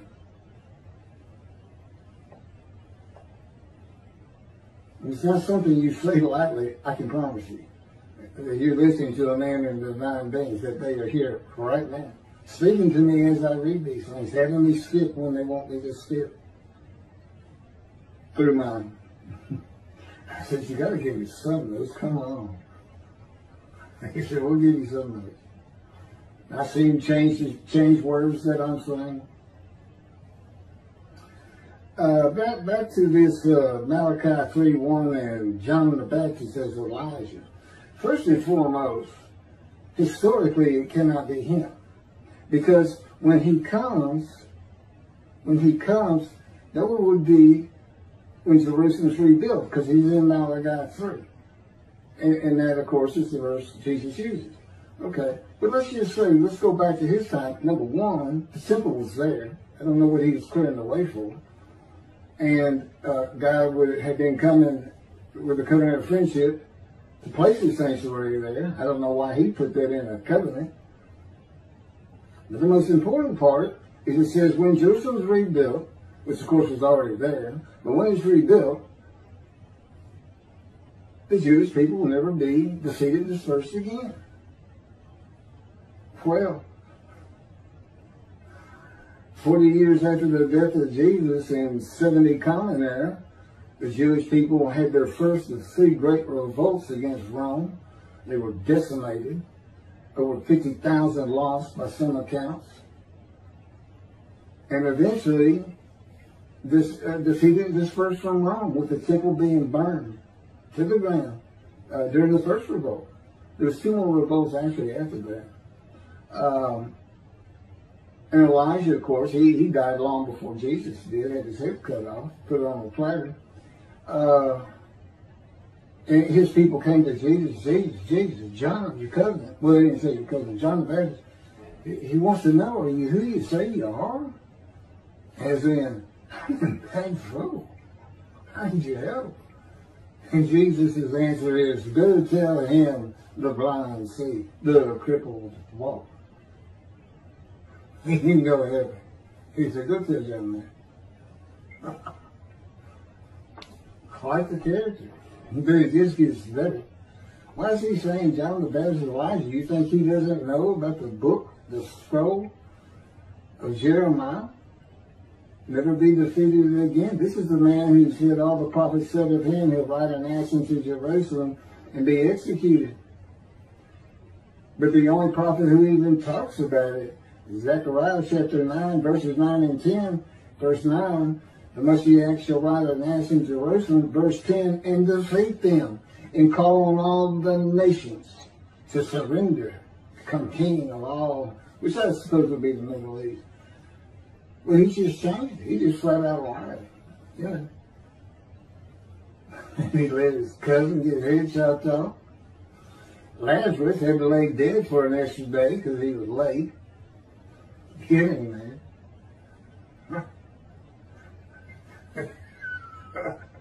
I don't know. But here's the problem. I don't have it in front of me. Guys kind of surprised me with this, but I know it well. Malachi 3, verse 1, the end of it is, and the angel of the covenant that you desire is already on the way. Guess what Jesus left out? There's no mention of the angel of the covenant that you desire. It's intentionally left out. It is a deception of no small means. He left it out. And why? He can't put it in. Or Jesus, what's the covenant? Sin forgiveness, written of all the Jewish people. He can't put it in, so he left it out. But he had to, but he had, at calling himself the Lord, he had to have someone clearing the way from him, and he couldn't get around that part of Malachi 3. God says, I'm coming. And I'm sending my messenger before me to clear the way before me. It doesn't say to build the temple, but God says, and then I shall return to my temple suddenly. So I believe that's the best way to interpret that. Just left it out. Well, anyway, I think that's a good elaboration on the Lord, the day of the Lord. You know, those early books before Malachi, they for the people of antiquity. It's to scare them into stop sinning. It's just to scare them. You know, God's not going to come down here and kill every sinner. He'd obliterate the planet. And in Malachi, he's coming with sin forgiveness. You know, I'm making a scroll of remembrance. You'll find out this sort of heaven that I'm building just for you, creating just for you, my Jewish people.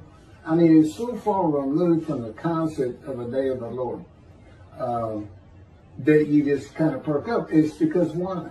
It's see a time is coming. It's a prophetic day of the Lord, so to speak. It's not one that is imminent. It's around the corner. There will be a time when I come back, but I'm coming back, sin forgiveness. I'm telling you, you only have to be mindful of my laws, not strict compliance. It's the same covenant. It's new only because it's an amendment. He includes plenty of confirmation that I am your God. And the Jewish people are his people. Thank you very much. I hope you enjoyed it.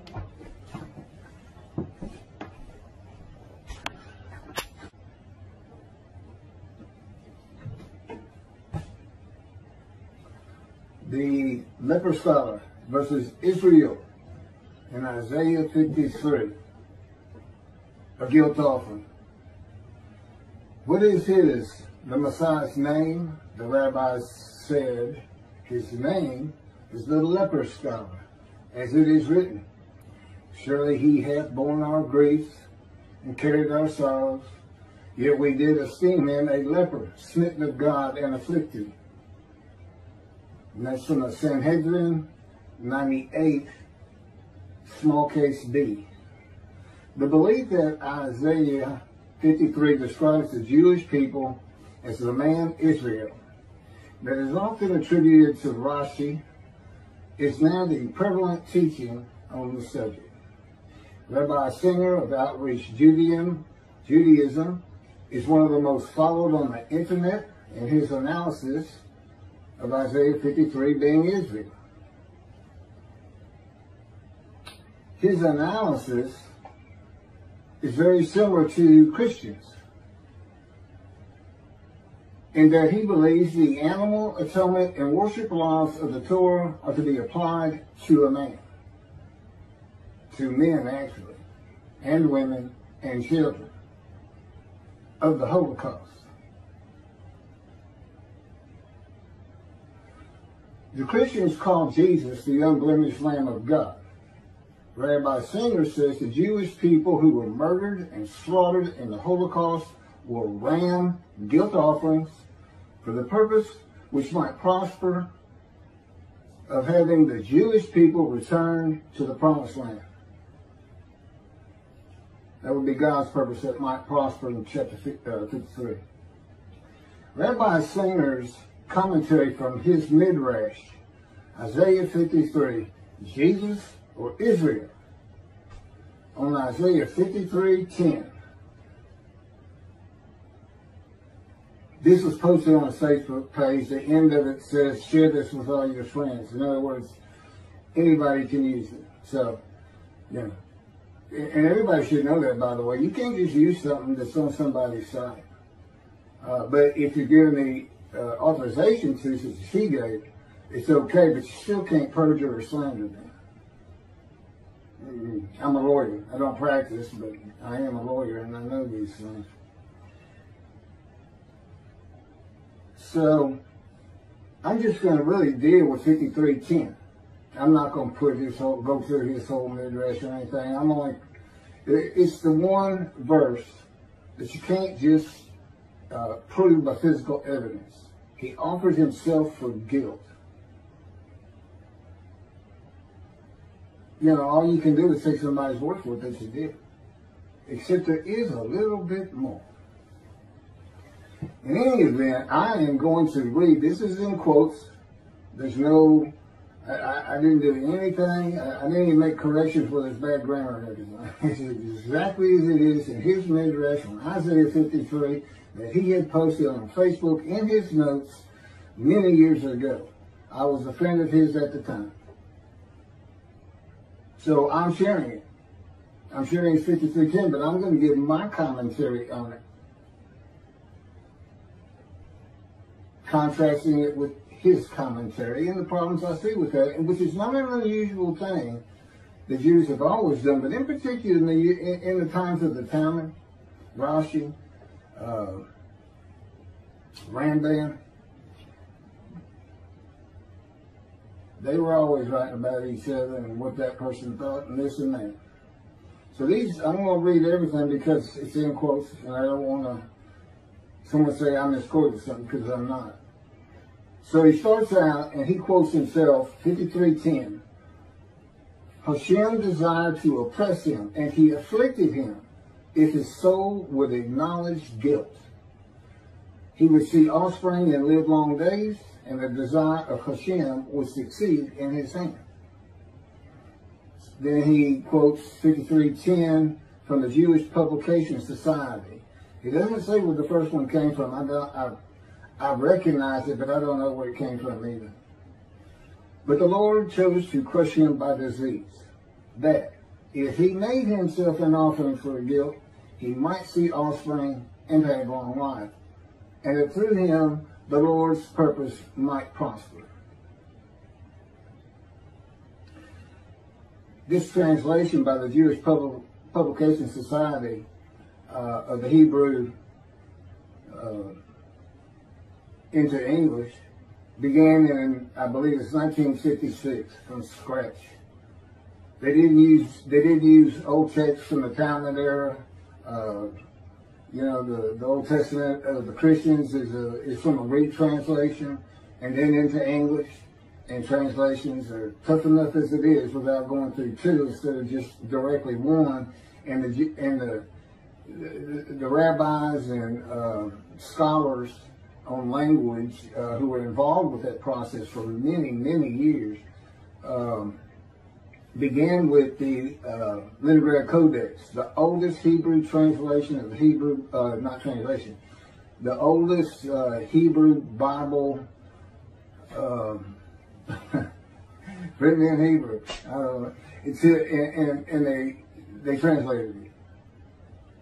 It's one that's been used for hundreds of years.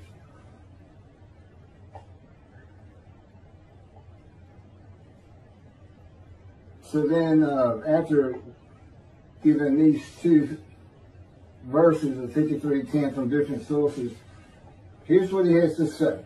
Not only are we stuck with the same God punishment, God situation here, as we were before, this one is even more perplexing. Yeshua was supposed to be the sinless, unblemished Lamb that died for your sins on the cross, and yet it states right here that if he would have acknowledged his guilt, he would see offspring and live long days. The JPS, Jewish Publication Society, rendering gives a little different twist to an already sticky situation. It says, parentheses, if this were referring to Yeshua, close frame, that the Lord chose to crush him by disease. I don't know if you can classify a cross as a disease or not, but I don't think hanging and being crushed are the same thing either. In fact, according to John's gospel, not a single bone of Yeshua's body was broken. Of course, this was stated so he could be equated with the Passover lamb, and John is the only one that compares Yeshua to the Passover lamb. But how could this be speaking about eternal Israel? Very easily. The offering of guilt in this verse is actually, literally translated as guilt offering. The significance between the guilt offering and the Holocaust is so astounding, even as grotesque of a thought as it is, I could not overlook it. A guilt offering is defined in Leviticus chapter 7 and goes something like this. The guilt offering is a fire offering in which all the parts are to go up in smoke, and the hide belongs to the one making the offering. I mentioned before that during the Holocaust, Hitler not only burned Jews in the ovens of Auschwitz, but he also used their skins as lampshades and their hair as stuffing for pillows. He sacrificed these peoples on the altars of ovens and kept their hides as his portion, but not until he worked and starved them to death. So, after the atrocities of World War II, the Lord's purpose had prospered, because the land that was sworn to us is once again being inhabited by its rightful owners and is awaiting the final ingathering.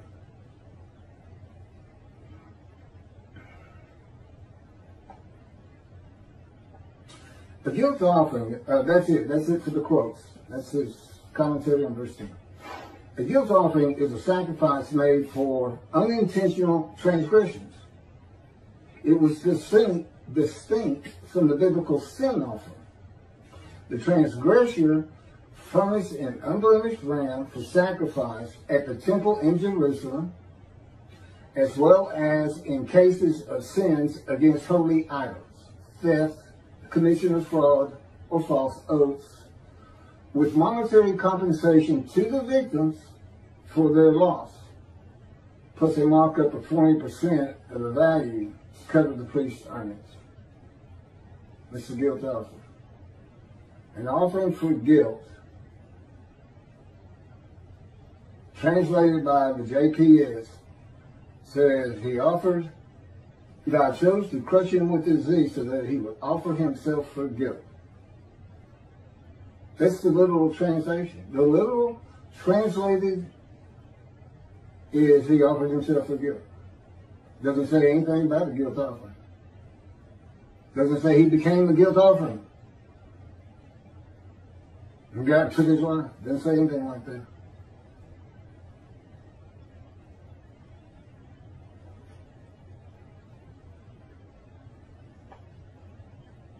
The Jewish people murdered in the Holocaust had not made any unintentional transgressions against Hitler and did not make monetary compensation to Hitler if they did. It is the people Israel that makes themselves an offering for guilt, and Rabbi Singer analysis, though he seems to be saying Hitler made a guilt offering to God of blemished rams. And these aren't this isn't the unblemished Lamb of God. The unblemished rams of God for guilt offering sacrifices. These were all just regular people. Everybody has some sins in their life.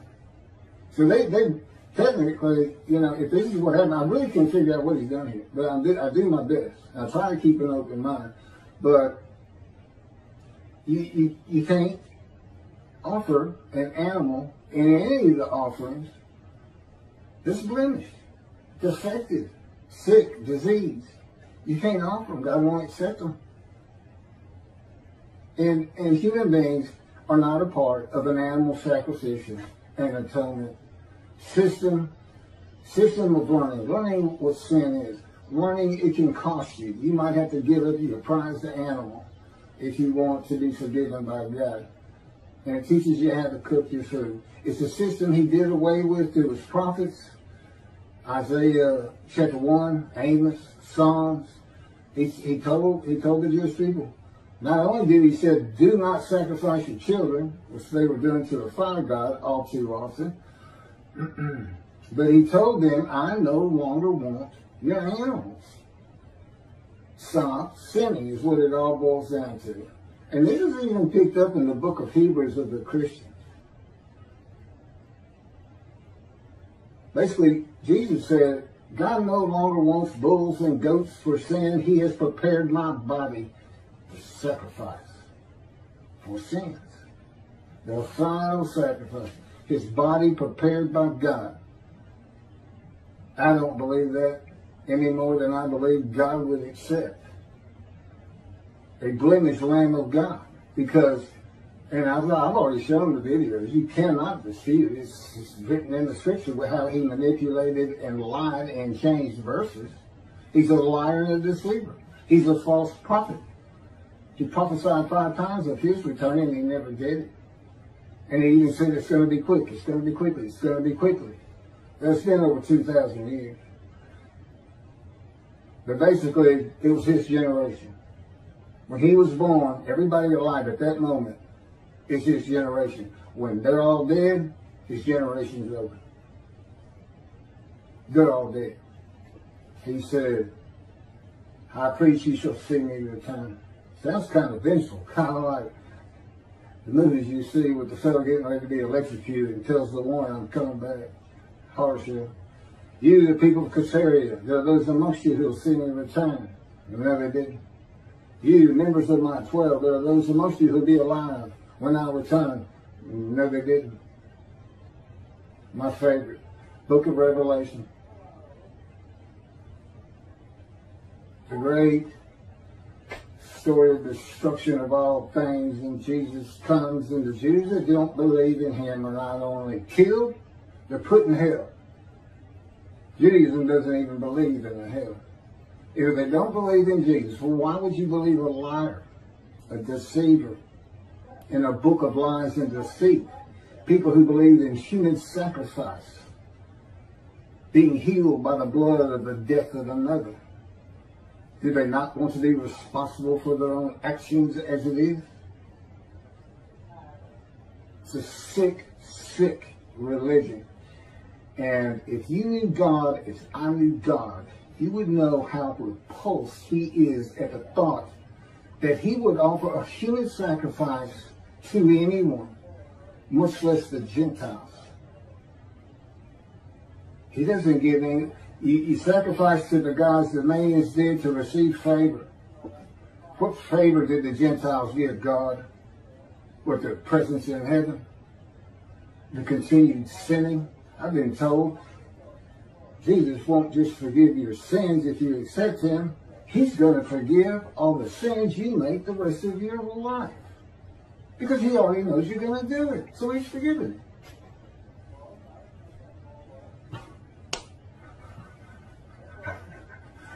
I walked out thinking to myself, I got carte blanche. I can go do anything. I accept this Jesus. But no, I don't accept Jesus. Indeed, I don't think he ever existed. I think he's a story. And I had good reason for that. But let's get back to God murdering his children. I don't think Hitler offered them.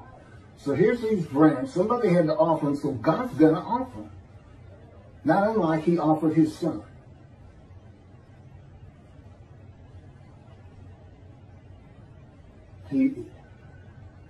There's no explaining. And I haven't even finished yet. So, Hitler sacrificed these people on the altars of ovens. These ovens to get rid of bodies of fire had become altars. And kept their hides as his portion. It's very interesting.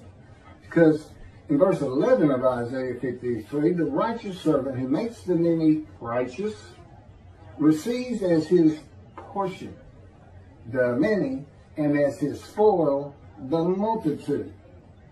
The reference is to the people he's making righteous, the many. Many will be made righteous. My righteous servant makes the many righteous. Your portion, the many. You can keep your followers. Maybe they'll donate to your cause, getting God's temple rebuilt. But I gotta wade through rabbis like this, and Jews for Judaism, and Michael Sobach, who basically just ignores 10. It's so simple. If you're going to use Israel as the man to be identified in Isaiah 53, who's supposed to be God's representative, like Moses in the day of the Lord, but if you're going to use them, you're going to have to use them as God used them with Moses. You gather every single one of them. They have to agree to a man. I want to know when all Jews got together as one and were plagued by God with disease and brought to grief with sickness, that they would offer themselves for guilt to God, be given long life, and make the many righteous. How many people did the murdered Jews of the Holocaust make righteous? How many of them saw their children after that? None of it makes sense. And Hitler's portion, is it him? Did he make the offering? Why is he getting a portion? Is Hitler the righteous servant of God? That's what he's saying. It's mind-boggling. And yet he's got thousands and thousands and thousands of Jewish people believing this. And I'm that man. I'm God's representative. I am his Moses. And this is what I got to wait for.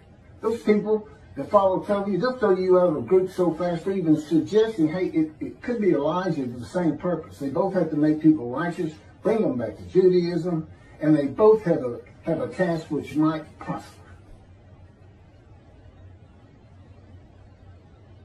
God's purpose in Isaiah 53 is not stated. We don't know it until Malachi 3, which is where God announces the day of the Lord. And he says, I'm sending my messenger, who is Elijah, and I'm going to return to my temple suddenly. That's his purpose. Okay, so picking back up. Rabbi Singer seems to be saying that Hitler is the man of Isaiah 53 who makes an offer of Israel, the Jewish people, which again would have to be all of them if you're going to call them Israel, as a Leviticus land guilt offering. And Hitler receives as his portion their house. Isaiah 53:12 says God's righteous servant, which is Israel, and we're using the 6 million of the Holocaust as Israel, as best I can tell, because the rest of the Jews, another 6 million, didn't offer that 6 million up, and that's not what he says. He's saying God did it, because God's purpose was, I want y'all back in the promised land. So he murdered and created the Holocaust. I guess he raised Hitler up for that purpose. I don't think so. I don't understand thinking like that either. I don't get it one bit, but that's me. I couldn't believe it when I read this. I really couldn't. And I'm going to offer myself for guilt. The guilt that the Jewish people feel from not being righteous, which is why they're sick and suffering in the opening verses. Who are the witnesses? It's not kings, as everybody seems to think from chapter 52. There's a reason they're in quotes. And then God says, well, you got to be suitable for my purpose. And the purpose is I want you to go make these sinners, these people who are sick, emotionally sick, from being unrighteous, by being my righteous servant. That makes them any righteous. But you got to be made ready. And I have a process you're not going to believe. It's like getting a cadet ready to be a Marine or a Navy SEAL, except multiply that by about 10 million. It's in his power. And with me, he came to me in the womb to make certain that I lived a life of suffering, filled with disease and injuries and Or there's many other things. It's in the book. He went to the womb. He came to the womb with Jeremiah to make sure Jeremiah was a priestly, godly man. I was the exact opposite, an atheist for 50 years. And I had a furious spirit just like Moses and just like Ezekiel.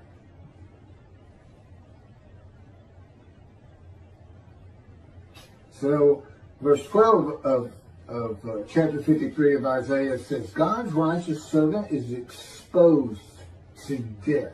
He is exposed to death by disease, from an affliction by God.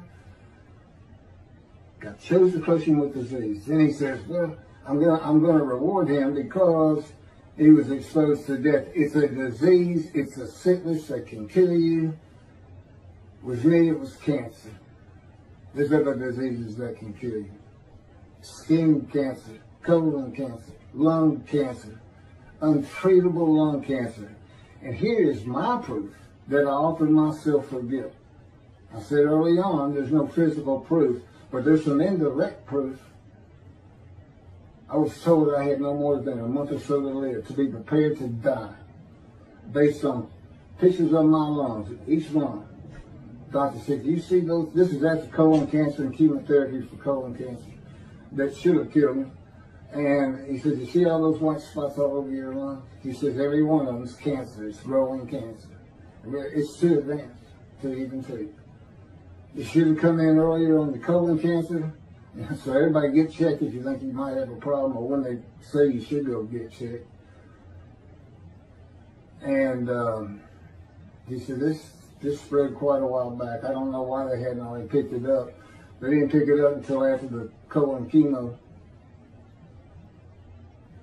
And I haven't seen a doctor since that day. Just walked out there, preparing to die. You know, quit work. Just walking every day. You know, I get stunned. It's just hard to say. In many ways, I guess I was in denial. They say that's part of it. I didn't even think I was really going to die. And, you know, for the most part. And that was when the planes hit New York. That's 20 years ago. When I was 50, about 7 to 8 years after that, with the doctors, is when God first spoke to me. And again, I'd been an atheist for 50 years. I knew nothing. And one of the first things we did that week, he said, let's go to the bookstore. You need to buy a Tanakh. My response was, what's a Tanakh? I didn't know anything. I had kept away from religious people. And basically, he was with me. He made sure I did. He orchestrated many things in my life. Early on, he took me on visions, 1, 2, 3 a week, as part of the teaching and just starting out the preparation process before the pain started getting really bad, which has been up every year since. This is year 13 since he spoke to me. But as you can see, he was starting to make a little headway. 5 years teaching me, 5 years writing blogs, which are the chapters of my book, Isaiah 53 and the Day of the Lord, which is dictated to me by God, just as the life of the righteous servant of Isaiah 53. That's my life. And he dictated it. God is my ghostwriter. They're very interesting. And that's how I know all these things that all the great rabbis and the rabbis today didn't know about. That's my proof. Look at the proofs that Moses gave to the Israelites so they would believe that God had really sent him to have them released and brought back to the promised land. It's in the Torah. Moses says, who am I? I did the same thing. Picking back up with this, I'm getting there to the end of it. So, exposure to death, that's not dying. The righteous of Israel does not die from the sickness they are given. Now, I don't know in the Holocaust when they were plagued with disease, if everybody had to be plagued before they were gassed and shot. I think the answer is no. I mean, and then to go out and teach this no longer fits Isaiah 53. The man, the name obstructs God Because this is God's representative in the day of the Lord, and it is so easy to find. Jeremiah, see a time is coming, the land blooms again. See it's after desolations. Go look at Isaiah 61. He talks about, he's not talking about the exiles, he's talking about the Russian dispersal in that chapter, the ruined cities and everything being restored. That's today. The temple era exiles that returned didn't do anything with the northern kingdom. It was inhabited by Gentiles. They didn't restore Israel. And I don't know, other than the temple, that they restored Jerusalem. But it's been restored today. See, your time is coming. I'll make a new covenant with you. So there it is, you have it. When the land blooms again, which simply put means the Jews will come back, and they're going to come back. He's just waiting. I don't think he killed 6 million people, murdering them, the most horrendous atrocity I've ever thought of. To make them come back, that's not him at all. God's like, he's like that old crusty dad that just says, you know, I made all of this for you, this big branch. I did it all. I struggled, and I've always dreamed of you taking it all over and continuing our name. And he looks up at his son, and he's in a dapper suit with a suitcase, and says, going to the city. And the ranger repeats what I just said. And the son says, no, I don't really want it. No, I mean, it's a nice place, nice land. I know you like me to tend it for you and take care of it and exalt his name in doing so, making it beautiful, building him a house, a new house if he needs one. But no, I don't go to the city now. Now, I realize he's not getting pushed out by the Romans.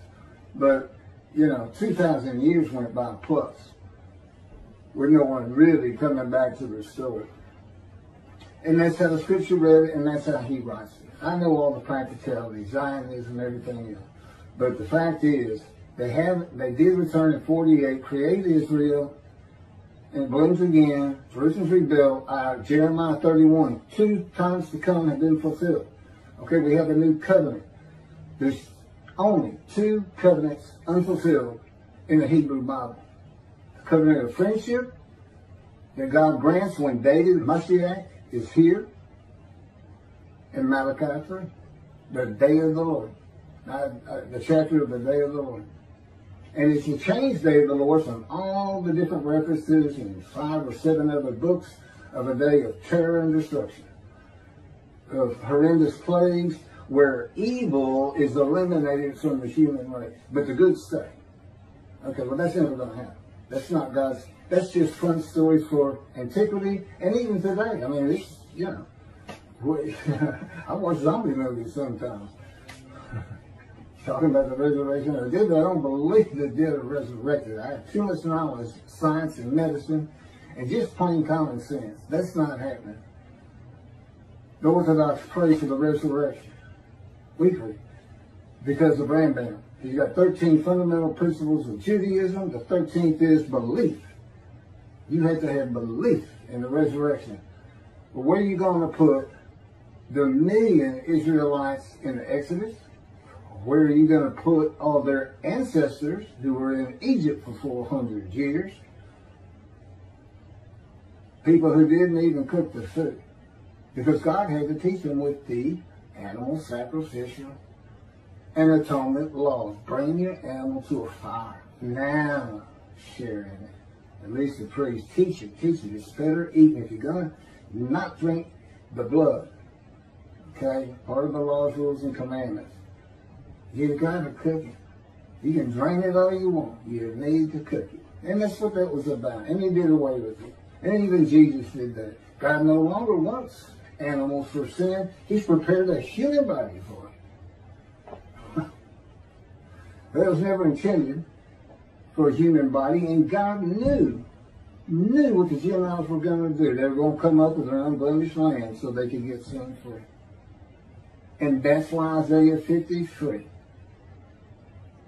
describes a man as blemished and with defect by some of the words. If you look up their definitions of the synonyms, serious injuries, just an entire life of misery. am the man of Isaiah 53. I match every verse. My midrash will show you that and show you how all these things that I'm talking about, of course, they're in the book. I am the exact opposite of Jesus Christ. I am the blemished, disfigured prophet of God. I'm not a lamb. I'm a man. I can't be used for the human sacrifice system if anybody's thinking about it. Because I'm the righteous servant of God, they think, oh, that'd be a good sacrifice. That'd be good. What I want to see, now that we all know that the Jews are the righteous servant of God, all of them. There's 7 million in Israel, 7 million in America, and I don't know how many millions in Europe and across the world. I'll just say 14 million. When are they going to make the world righteous? They say they're the righteous servant. When have they made the many righteous and a multitude as one man is it? It's so far from fitting. It's just as far as Jesus Christ said it. They have taken this concept, him and Jews for Judaism, Michael Skoback and his cohorts have taken this concept and this idea, and they can't back it up one bit, and yet they have convinced, because of their unique personalities, very, very jovial, very nice to listen to, very intelligent, but with false teachings, and thousands of Jewish people believe this. It's Israel. I can't even mention it could be Elijah, much less a Gentile. But that is exactly what God did, so he could have his vengeance and vindication against Christianity by saying, you know what? My Isaiah 53 describes a Gentile. I come from Adam. I wasn't allowed to go through Adam with Moses. I come from Adam. In the Talmud, that's Christianity. Esau and Adam. I'm coming from Christianity, and he says in chapter 63, and of the peoples, that's his people, the Jewish people, none are with him. Comes with a Gentile. And it's for his vindication against the Christians because he knew what they were going to do. And Jesus is a Jew. He can't fit it. He's not from the stump of Jesse. He's from the failed ancestral tree. He can't be the man of chapter 11, the anointed, Moshiach, who is described in 53. He can't be him for so many reasons. His lies and deceits. There may be other rabbis who've seen these things, like Zacharias riding the ass into Jerusalem, and he says, I'm going to be crucified there by the Gentiles. When you look it up, and he says, all the prophets write this of me. Well, there's 20 prophets in the Jewish Bible, and not one of them says it. What one does say is the Moshiach will ride it, ass into Jerusalem, which basically means he's going to be a humble man that doesn't have to be created by me. God's making sure Moses ended up being the most humble man on earth. And I know why. It's because of how God treats you. But I got too much of David that I have to show in the purposes that I have. My spirit is still furious. But the good thing is, I don't feel the fury inside. He can have me talk like this, like I'm furious, and I'm fine. Let's stop this. I won't even hardly remember saying any of this. It's incredible. The stories I could tell people once this gets going, just sitting around dinner, you know, for those who truly believe. And the evidence is overwhelming. To not believe it is really to tell me you didn't never believe Moses. You and your ancestors would have died in Egypt. You wouldn't have gone, you'd have stayed. You can't use animal sacrifice for human beings. It's just mind-boggling. Absolutely mind-boggling. Okay, let me see where I'm at. I think I'm about done.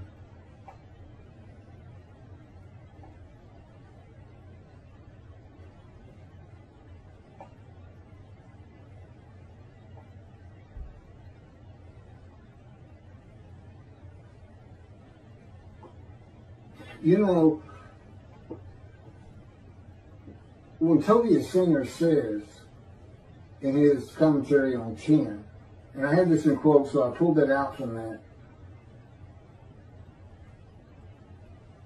he says that this phrase, that if he made himself an offering for guilt, is interpreted by Rabbi Singer to be, quote, actually, literally translated as guilt offering. Now, he is very well known for interpreting the Bible of his own without using anybody else's translations. And his people listen to him all the time to see what the translations should be and how maybe the Christian Bible got things wrong, or even the Hebrew Bible.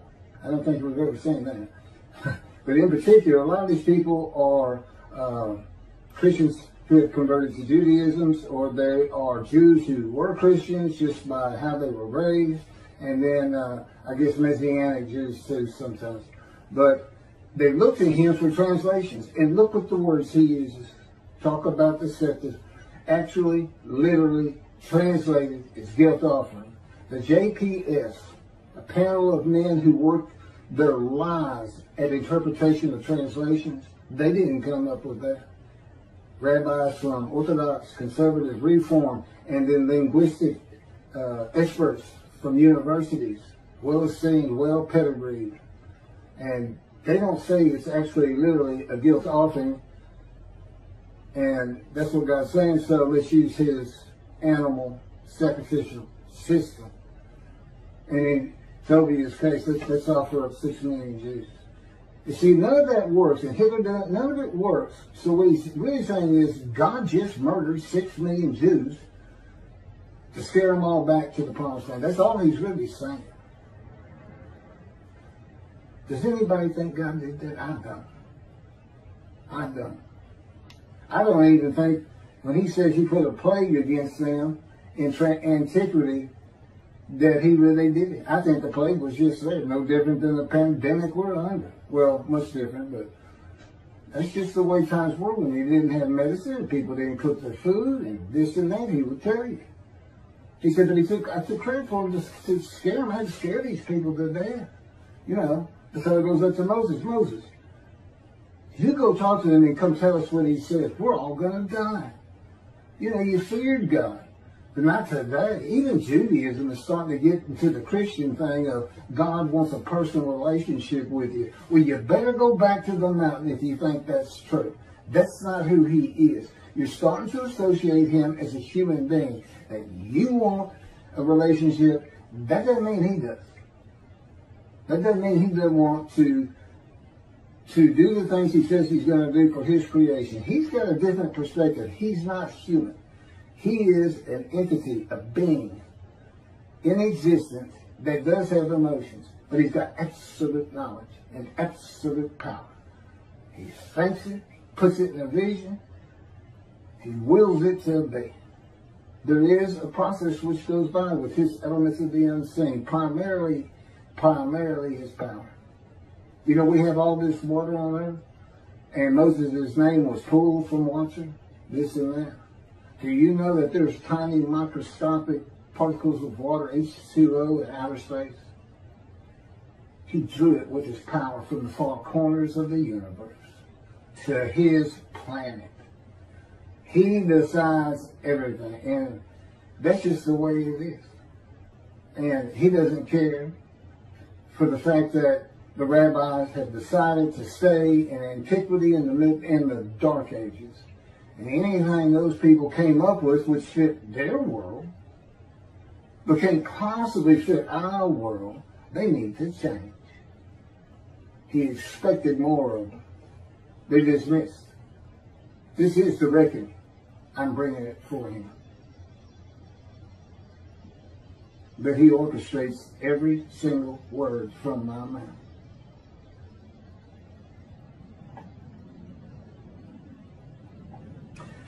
Bottom line, this is it. Let me finish up with this.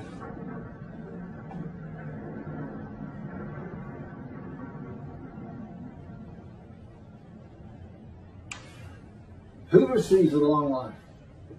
I want to know who receives the long life. Because it's not Hitler and it's not the victims of the Holocaust. Who receives the long life?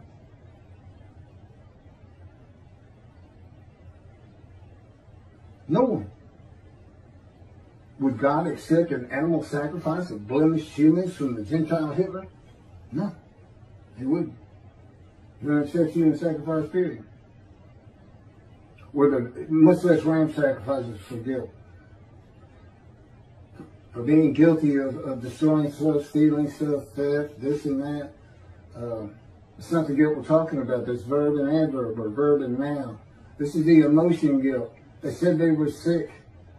Okay, the man's called the righteous servant. What do you think happens? It's because they're sick, because they feel guilty of the sins they've made against God and in their lives and with their family. Maybe they tore their family up, having an affair, anything.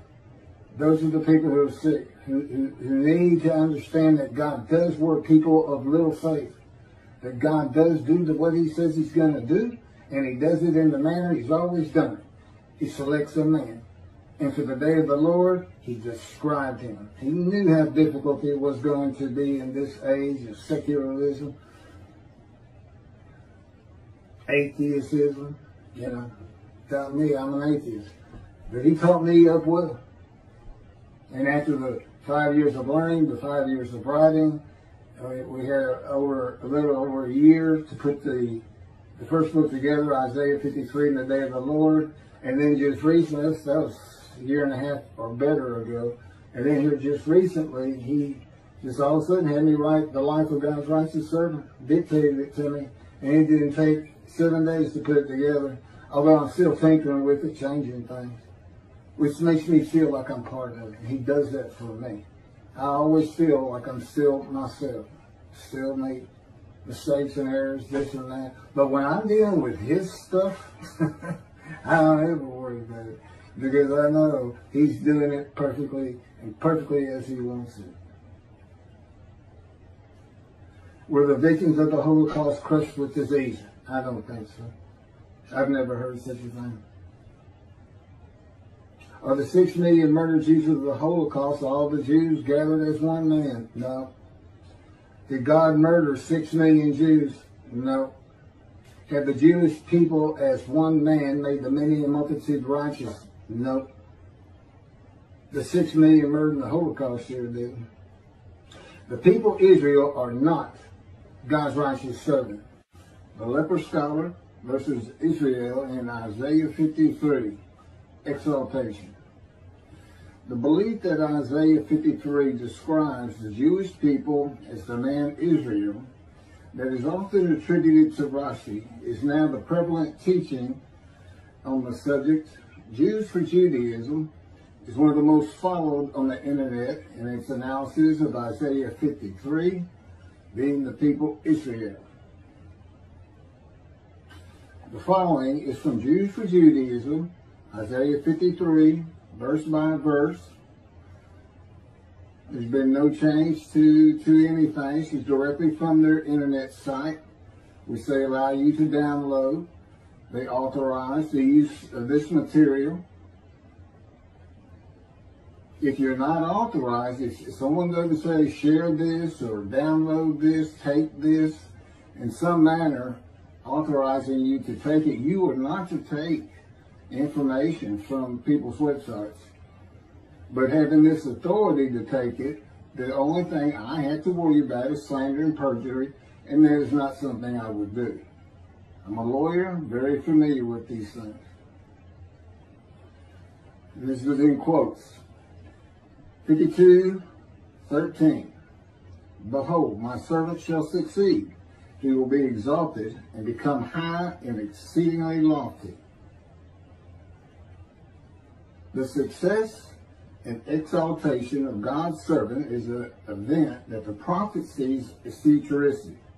This is used for Judaism, and that particular verse 12 is different than the one that's used in the Jewish Publication Society's 1985 edition of the translation of Hebrew to English of the Hebrew Bible.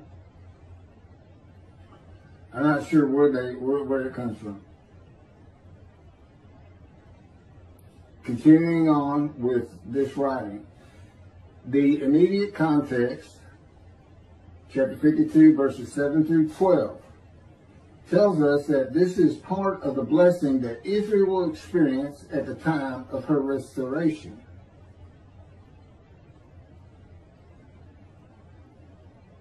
This is my commentary on that. In Isaiah 52, verses 13 through 15, a multiple verse quotation, starting at 13, ending at 15, the verses are combined. The Lord begins to describe his righteous servant of chapter 53. Isaiah 52, 13 through 15 should have been verses 1 through 3 of chapter 53. My servant, to be exalted and become high and exceedingly lofty, is now the Gentile man God comes with from Edom, a Christian country, and of the Jewish people none are with him. It is not the exiles. It is the Gentile that becomes my righteous servant in Isaiah chapter 53, verse 11, after passing the test of devotion in Isaiah 53, verse 10, when he makes himself an offering for guilt in a covenant with God. The immediate context of Isaiah 52, verses 7 through 12 is poetry and an announcement of prophecy fulfilled in the return to Judah of all 13 tribes, a remnant of each tribe, who had been deported in exile to Assyria, Babylon at one time or another. My servant exalted was the Assyrian Babylonian exiles, and the victory, this is from verses 7 through 12, and the victory in sight of all the nations was the second temple. It was not a futuristic prophecy. The return included God's forgiveness of all of the sins and inequities of the Assyrian Babylon exiles. Jeremiah's time to come of the new covenant with sin forgiveness in the day of the Lord is for the Roman dispersal, the diaspora, which means outside of the promised land, outside of Israel, and is futuristic. The translation of Art Scroll and Shabbat of Isaiah 52 that Rashi comments on does not include the quotations that combine verses 13 through 15. The translation used by Jews for Judaism for its commentary also does not have the quotations. They are the only verse quotations of Isaiah 52 and a demarcation of the verses of the fulfillment of prophecy by the return of the remnant of the 13 tribes from exile. They are the beginning, verses 13 through 15, of the description of God's righteous servant of Isaiah 53 and have nothing to do with the exiles.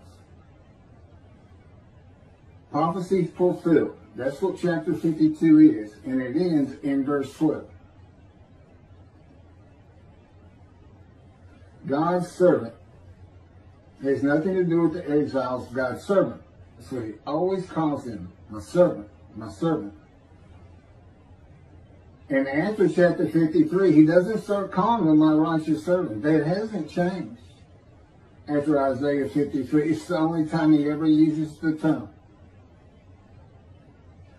God's righteous servant is a Gentile in the beginning. The translation of the Jewish Publication Society has the quotations. This is their rendition. Indeed, my servant shall prosper, be exalted, and raised to great heights. Verse 14, just as the many were appalled at him, so marred was his appearance, unlike that of man, his form beyond human semblance. Verse 15, just so he shall startle many nations. Kings shall be silenced because of him, for they shall see what has not been told them, shall behold what they never have heard.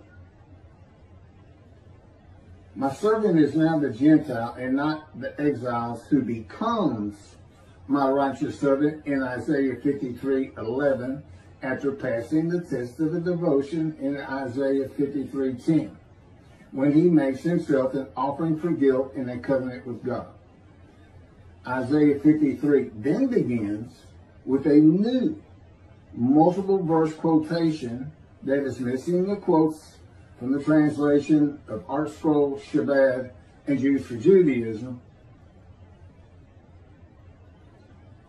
But again, they are included in the translation of the Jewish Publication Society. And what's interesting about their rendition is they started from scratch. A complete new translation begun in 1955.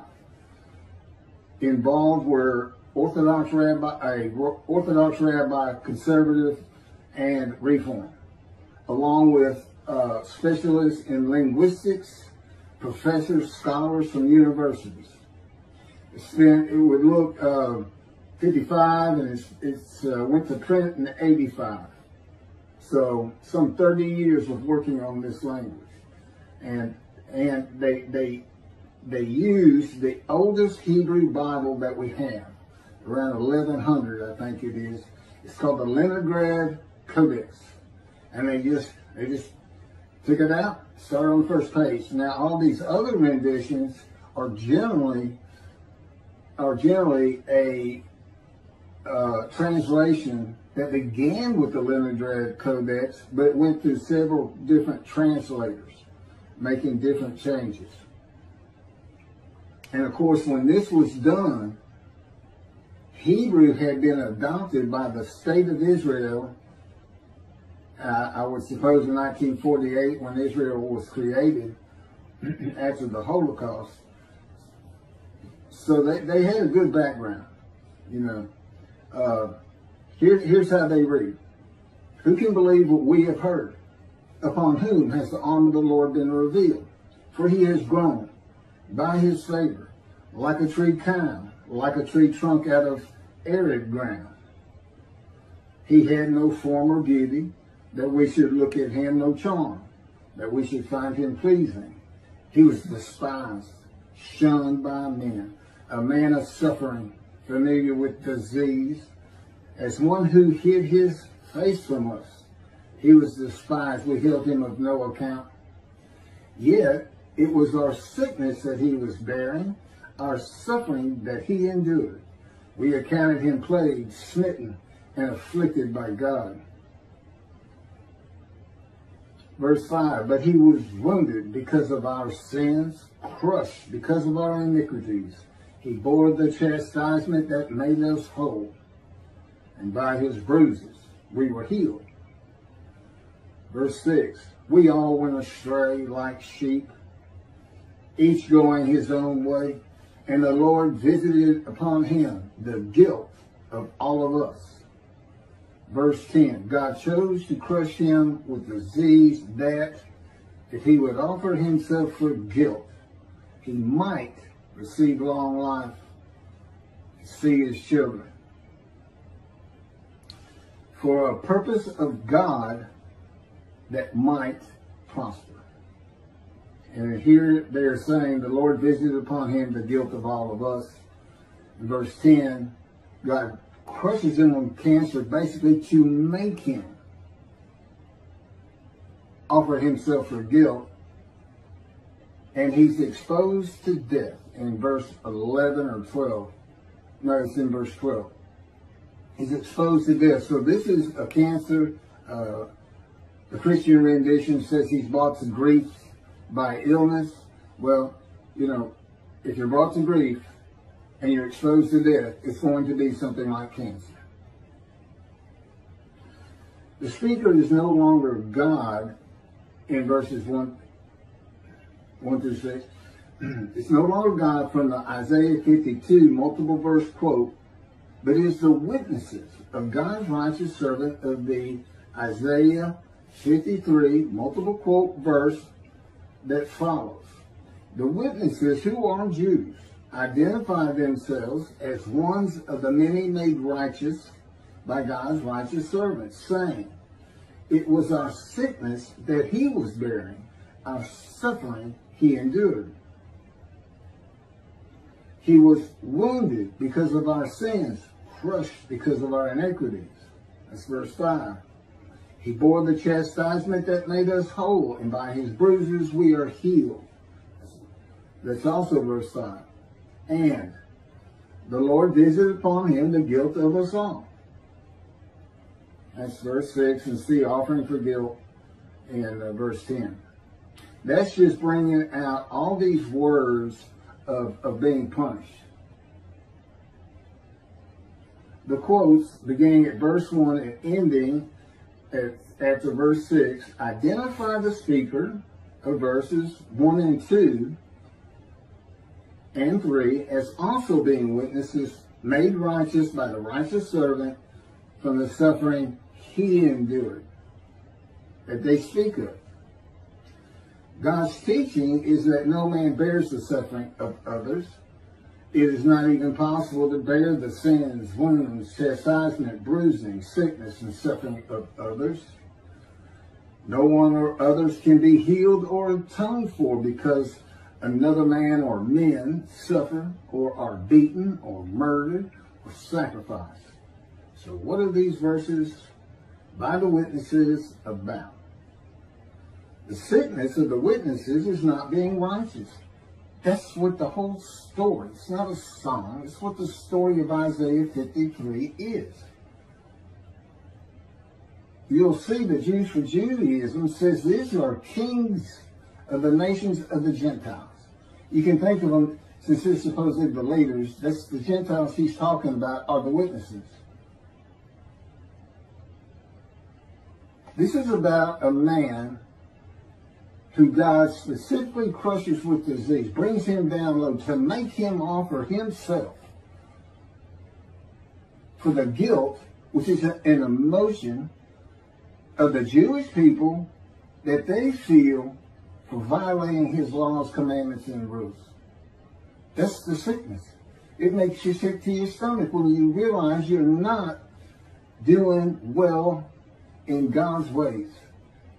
All the problems you have in your family, with your children, with your boss, everything, if you're sinful, if you're not following the commandments God gave you to live your life as in the best way possible in this harsh world, and he knows that.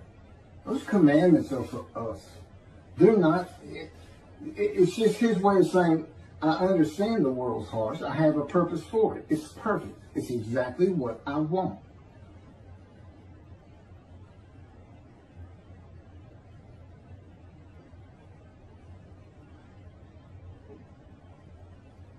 So it's God's righteous servant. It's the servant, the Gentile, who suffers by this chastisement, punishment, bruising, crushing, maltreatment, laid on him by the words and power of God. It's not the world that does this. It's not man. It wasn't the Romans. For Jews, for Judaism, it's not the way the Gentiles treated you and what you were put through with all the pogroms and the Holocaust, etc., etc. A purpose and by God's power to make him suitable for his purpose that might prosper. Now, this purpose that includes his righteous servant making the many righteous, well, that's the task of the righteous servant. That's not what God's purpose is, to make everybody righteous. No, he's trying to draw people to his prophet, to know who he is by his teachings. That God is with him as he was with Moses.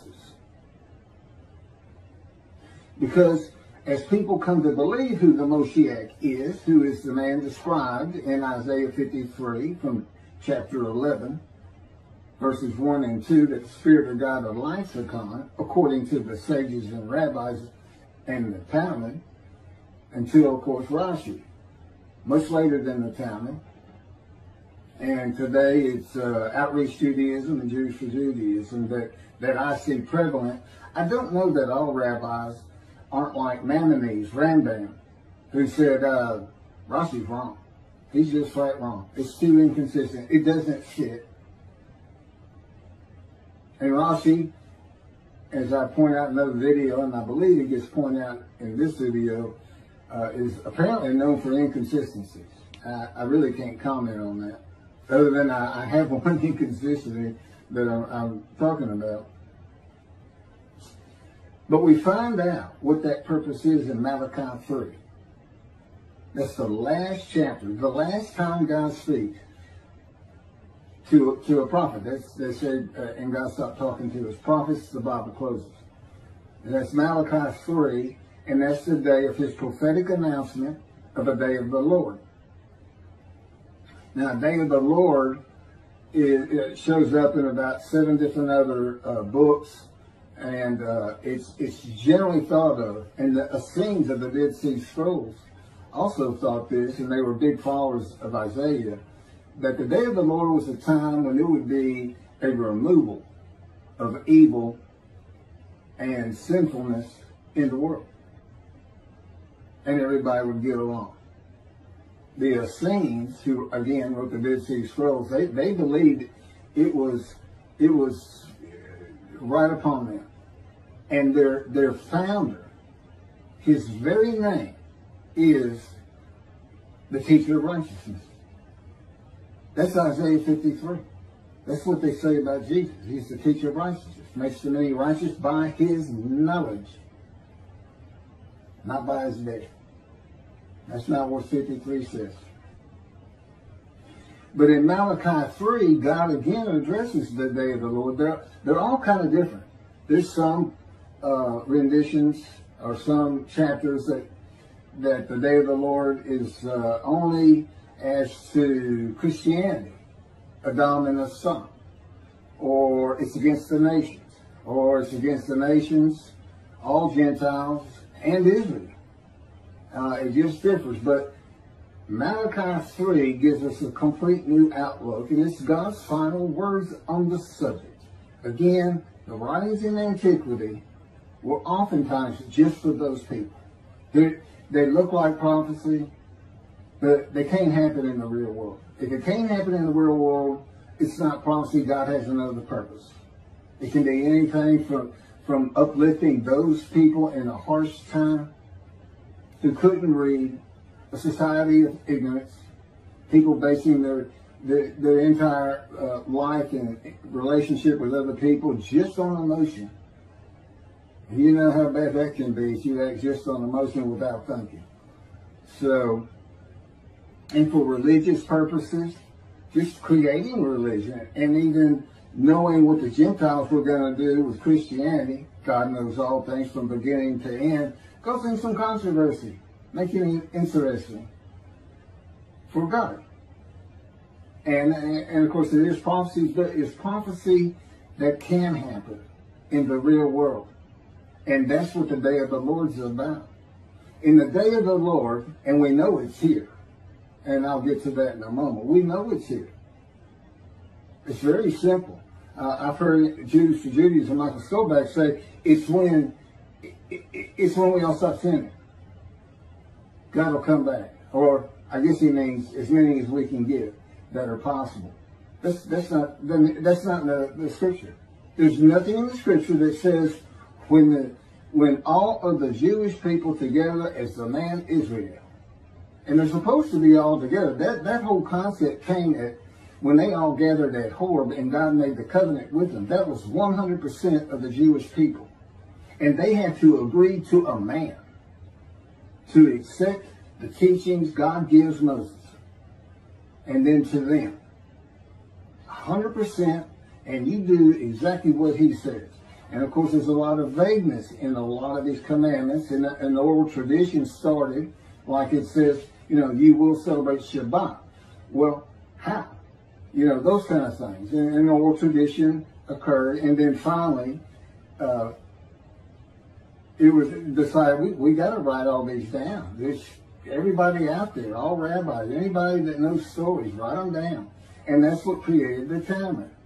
God knew that's exactly what would happen by leaving his commandments and laws and rules and teachings so vague in many places. And he knew that they were going to associate the dam with the saw And Esau is the brother of Jacob, who God renamed Israel. Eternal antagonists, almost enemies.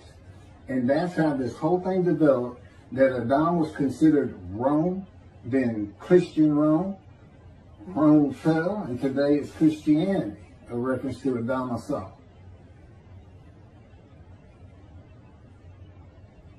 So we find out what the purpose is in Malachi, first verse. God says, I'm sending my messenger to clear the way before me. Meaning he already knows there's not going to be a temple. That one's going to have to be there. He already knows. Because he comes with a covenant of friendship that says, I'm going to place my sanctuary amongst you. He knows it's not there. He knew of the Roman dispersal. He knew Rome was going to destroy it. Isaiah writes sin forgiveness for the exiles of the northern kingdom, the southern kingdom that returned, all 13 tribes. And Jeremiah writes for the return of the dispersal of Rome. The diaspora and sin forgiveness is a part of it. The purpose of God is to return to his temple. He says, I'm sending him to clear my message, to clear the way before me, and I shall return to my temple suddenly. When it's rebuilt. But he has to come before that because he's got to get a man ready. He's got to have a Moses. He's got to have a representative. He's got a man who speaks his words, writes his words, and that he can speak through. They said Moses was his veritable mouthpiece on earth. And that man is described in Isaiah 53. That's what the description is for. Even the sages knew you had to have a description. They see chapter 11, a descendant of David is going to come.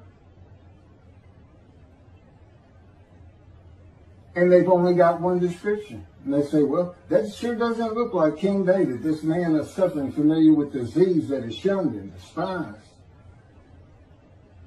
Accounted plagued and afflicted by God. That doesn't sound like him, but that's got to be him. And that's exactly what they had written. And that's what's in the Talmud. And that, of course, is what Rashi disagreed with. He said, no, I don't know that he's reasoning behind it or anything. I haven't studied Rashi that much. I know he's a great scholar, dearly beloved, and thought of very highly. I've read everything he has on his commentary on 53 and several other chapters, like Malachi. But see, then I see that you can't just go with everything somebody says in antiquity, no matter how smart they are, because they only had so much knowledge. You know, we're of the age of enlightenment, reason, knowledge, medicine, science, information, and now the internet. Not so in antiquity. For instance, verse 1 concludes with, the angel of the covenant that you desire is already on the way. And that always perplexed me. But finally, when God was having me type Isaiah 53 in the day of the Lord, I had two books that he dictated to me, unpublished. For some reason, Jewish publishers are shying away from it. Matter of fact, everybody's been shying away from it. But that's where God wrote in, shunned and despised. Accounted plague is like, we pray for Moshiach, but when he shows up, they shun him and despise him. And yes, they do. Yes, they do. That part's taken care of. A lot of it's taken care of. But we'll get to that. So that's his purpose. Let's go to Jeremiah. See, a time is coming. He says it 3 times. One, see, a time is coming, and then there's several verses that follow, all the way to 31. See, a time is coming again. And then it skips some verses, and then the last verse is, see, a time is coming.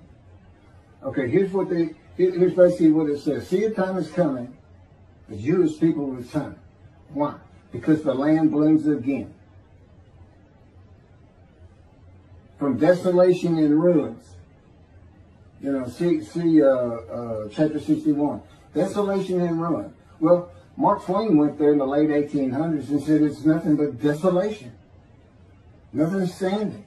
Well, after 1948, if you go look at Israel today, it blooms again. That's how I sum up that whole paragraph. There's a lot of different, great scripture in it. Great verses.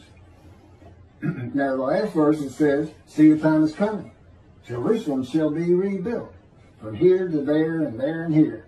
Biblical markers. And there's no question it's almost impossible to identify them. But you can get enough to know that Jerusalem today is far, far larger and greater than Jerusalem of antiquity. It's a great metropolitan area in that. So there it is. See, time is coming. Land blooms again. See, time is coming. The ruined cities are restored and Jerusalem is rebuilt. And that's simply the Jews have returned. God says, when y'all return, I'll come back. That's all it is. He doesn't say everybody's got to be sinless. He doesn't say everybody's got to perform a certain amount of mitzvahs or anything else. He says, I believe me, I know y'all. I know you like the back of my hand. I know there's always going to be sinners among you. I know he's telling us in Malachi that many of you will never heed me. And that's with the covenant of sin forgiveness at hand. And he's saying, I know. But when I gave when I made the announcement that I was going to forgive your sins and that would cause Torah written on your heart and everyone would heed me, that's what you would expect. But we know better. The reality is no. And that's why he makes a scroll of remembrance for this day of the Lord. It's to put in there those who heed, revere, and esteem his name. The word he's not in Malachi, but esteeming his and revering his name includes heeding. How is Torah written on your heart? A metaphor? Okay, now moving into the verses of chapter 53 of Jews for Judaism that I want to address. They are verses 4, 5, and 10.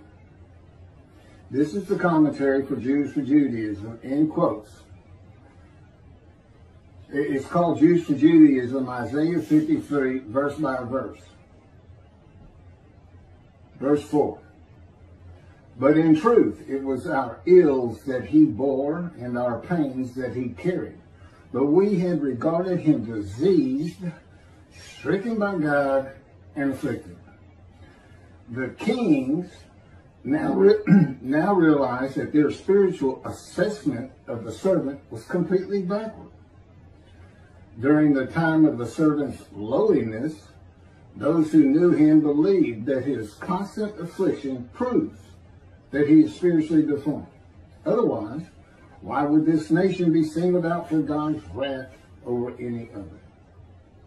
But now, this is all Jews for Judaism. But now, with the servant's exaltation, they realized that the servant was not more wicked than them, but more righteous. So the Gentile nations in the, end times, the time of the Messianic era when David comes, this time of great change in the world, their assessment of the servant is reversed because they come to a true understanding of God's plans.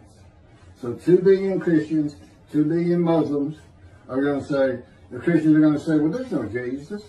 What were we thinking? The Jews had been right all along. And all the Muslims doing the same thing regarding Allah. Allah means God, but it's a totally different God from the God of Israel. With the restoration of Israel and God's glory coming to dwell in the Jerusalem temple, the nations of the world will experience true sanctity and a real connection to God. Personally, I believe the nations aren't going to be happy at all with the Jewish people saying, our Moshiach is here, and we're building a temple because God is with him. I don't think they're going to be real happy with the Jews. That may cause the ingathering that's always talked about and send plenty back to Jerusalem, as opposed to peace and harmony among all nations. That is part of the exaltation, the Messianic era. They will realize, this is the Gentiles still, or it's the kings, and as I said, they're Gentiles and they're the leaders. So when I read kings, I see Gentiles. And of course, as I have pointed out, that's not the witnesses. That's not who's talking in verse 4. That's not who's talking. It's the people who are made righteous. They're sick. And what's the story of 53 about? It's about a man who becomes a righteous servant of God. And these people are righteous. So what's their problem? They're sick because they're not righteous. What does God do? Well, we're going to find out, because the key to all that is Ezekiel. It's in there. He went through this, what happens in 53, this story, he goes through this wounding, this chastisement, punishment. Okay, it's not wounding, that's the only one that's left out. Bruising and crushing. And God tells us why he's doing it to him. It's to make him suitable for God's purpose. Ezekiel has a furious spirit. I'll get to all this. Or I've gotten to in other videos. I don't know. God will take care of that. I don't have to worry about it. It'll all come out as it's supposed to. They will realize that many of their activities were actively preventing God's presence from being manifest in this world, even though they had considered many of these activities to be righteous and godly. So it's the Gentiles preventing God from coming. Really? Does anybody think they can keep God from coming? He made it clear in Jeremiah. When y'all return, when you fix my land back up, when you build me my house, I'll be there. And I'll come with the covenant of friendship. And I'm going to forgive all your sins. What is this everybody needs to be sinless? If everybody is practicing Judaism, going to Yom Kippur, and they're right standing with God, why do they have to be sinless? The covenant, the new covenant says, I forgive your sins. That's what the covenant is. It's an addition to the first covenant with the Israelites. And there's an amendment to that in Malachi 3. The addition of sin forgiveness and the addition and the inclusion of an amendment with the confirmation, affirmation by God of you shall be my people and I shall be your God. Well, I mean, as long as you're mindful of the laws I gave Moses that order. That's the first covenant. It's only new because it's being changed up a little bit. That's it. It's not new. God has always been the God of the Jewish people. It never ended, and he's starting it over with the new covenant. That's not what it is. But anyway, he comes back with sin forgiveness. That's not an issue. You return, I'll come back. I'll bring some covenant friendship, and I'm going to, what ends up happening is all the remaining prophecies of the Hebrew model are fulfilled.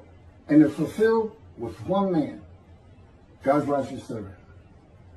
Because he has the abilities and capabilities of those who are coming, those who have been prophesied to come, that don't have a description.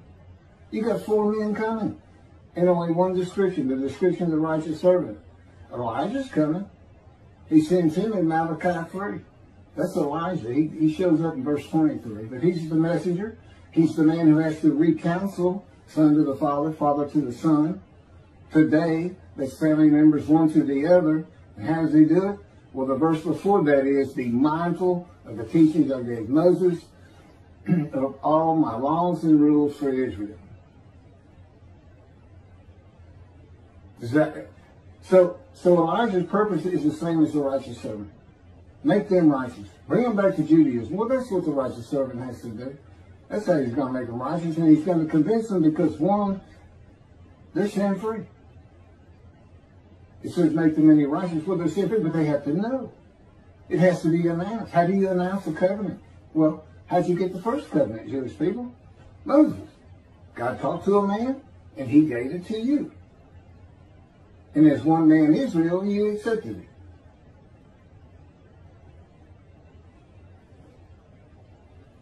The Gentiles have not prevented God from doing anything. Neither have the Jews. They do what he wants when he wants. In order for God's presence to be revealed in this world, there needs to be obedience. This is Jews for Judaism still. There needs to be obedience and humility toward God. This obedience does not have to be perfect because God doesn't demand from his creations that which they cannot deliver, but it needs to be accepting of God's sovereignty to the degree that humans are capable. Since all of mankind benefits from God's presence being manifested in this world, it would be appropriate that all of mankind participate in the work of preparing a resting place for God's presence. The way that this sanctuary for God will be prepared would necessitate that mankind purify its collective heart. Well, wouldn't that be interesting? Does Moshiach have to do that? How does he get mankind to purify its collective heart? In order to build this dwelling place for God, mankind would need to strive to achieve humility toward God and to accept God's sovereignty. So the entirety of humanity, from the Chinese to the Russians to the Australians, every single human being, although not perfectly, has to strive to achieve humility toward God. Good luck, Moshiach. That's what I would tell you. And I'm him. So, yeah. I'm a man of Isaiah 53, and this is the 16th video by now. And this is the first time you've watched it, you need to go back and listen to the others. And the witnesses are the Jewish people. They're the witnesses who need to be made righteous. That's why they're sick. That's why they're in verses 1 through 6 in quotes. That's what this story is about. Now, what are all these words for? What's all this punishment, everything else? Well, we're going to find that in Ezekiel. It makes it real clear. So, purifying the hearts of the world. Okay.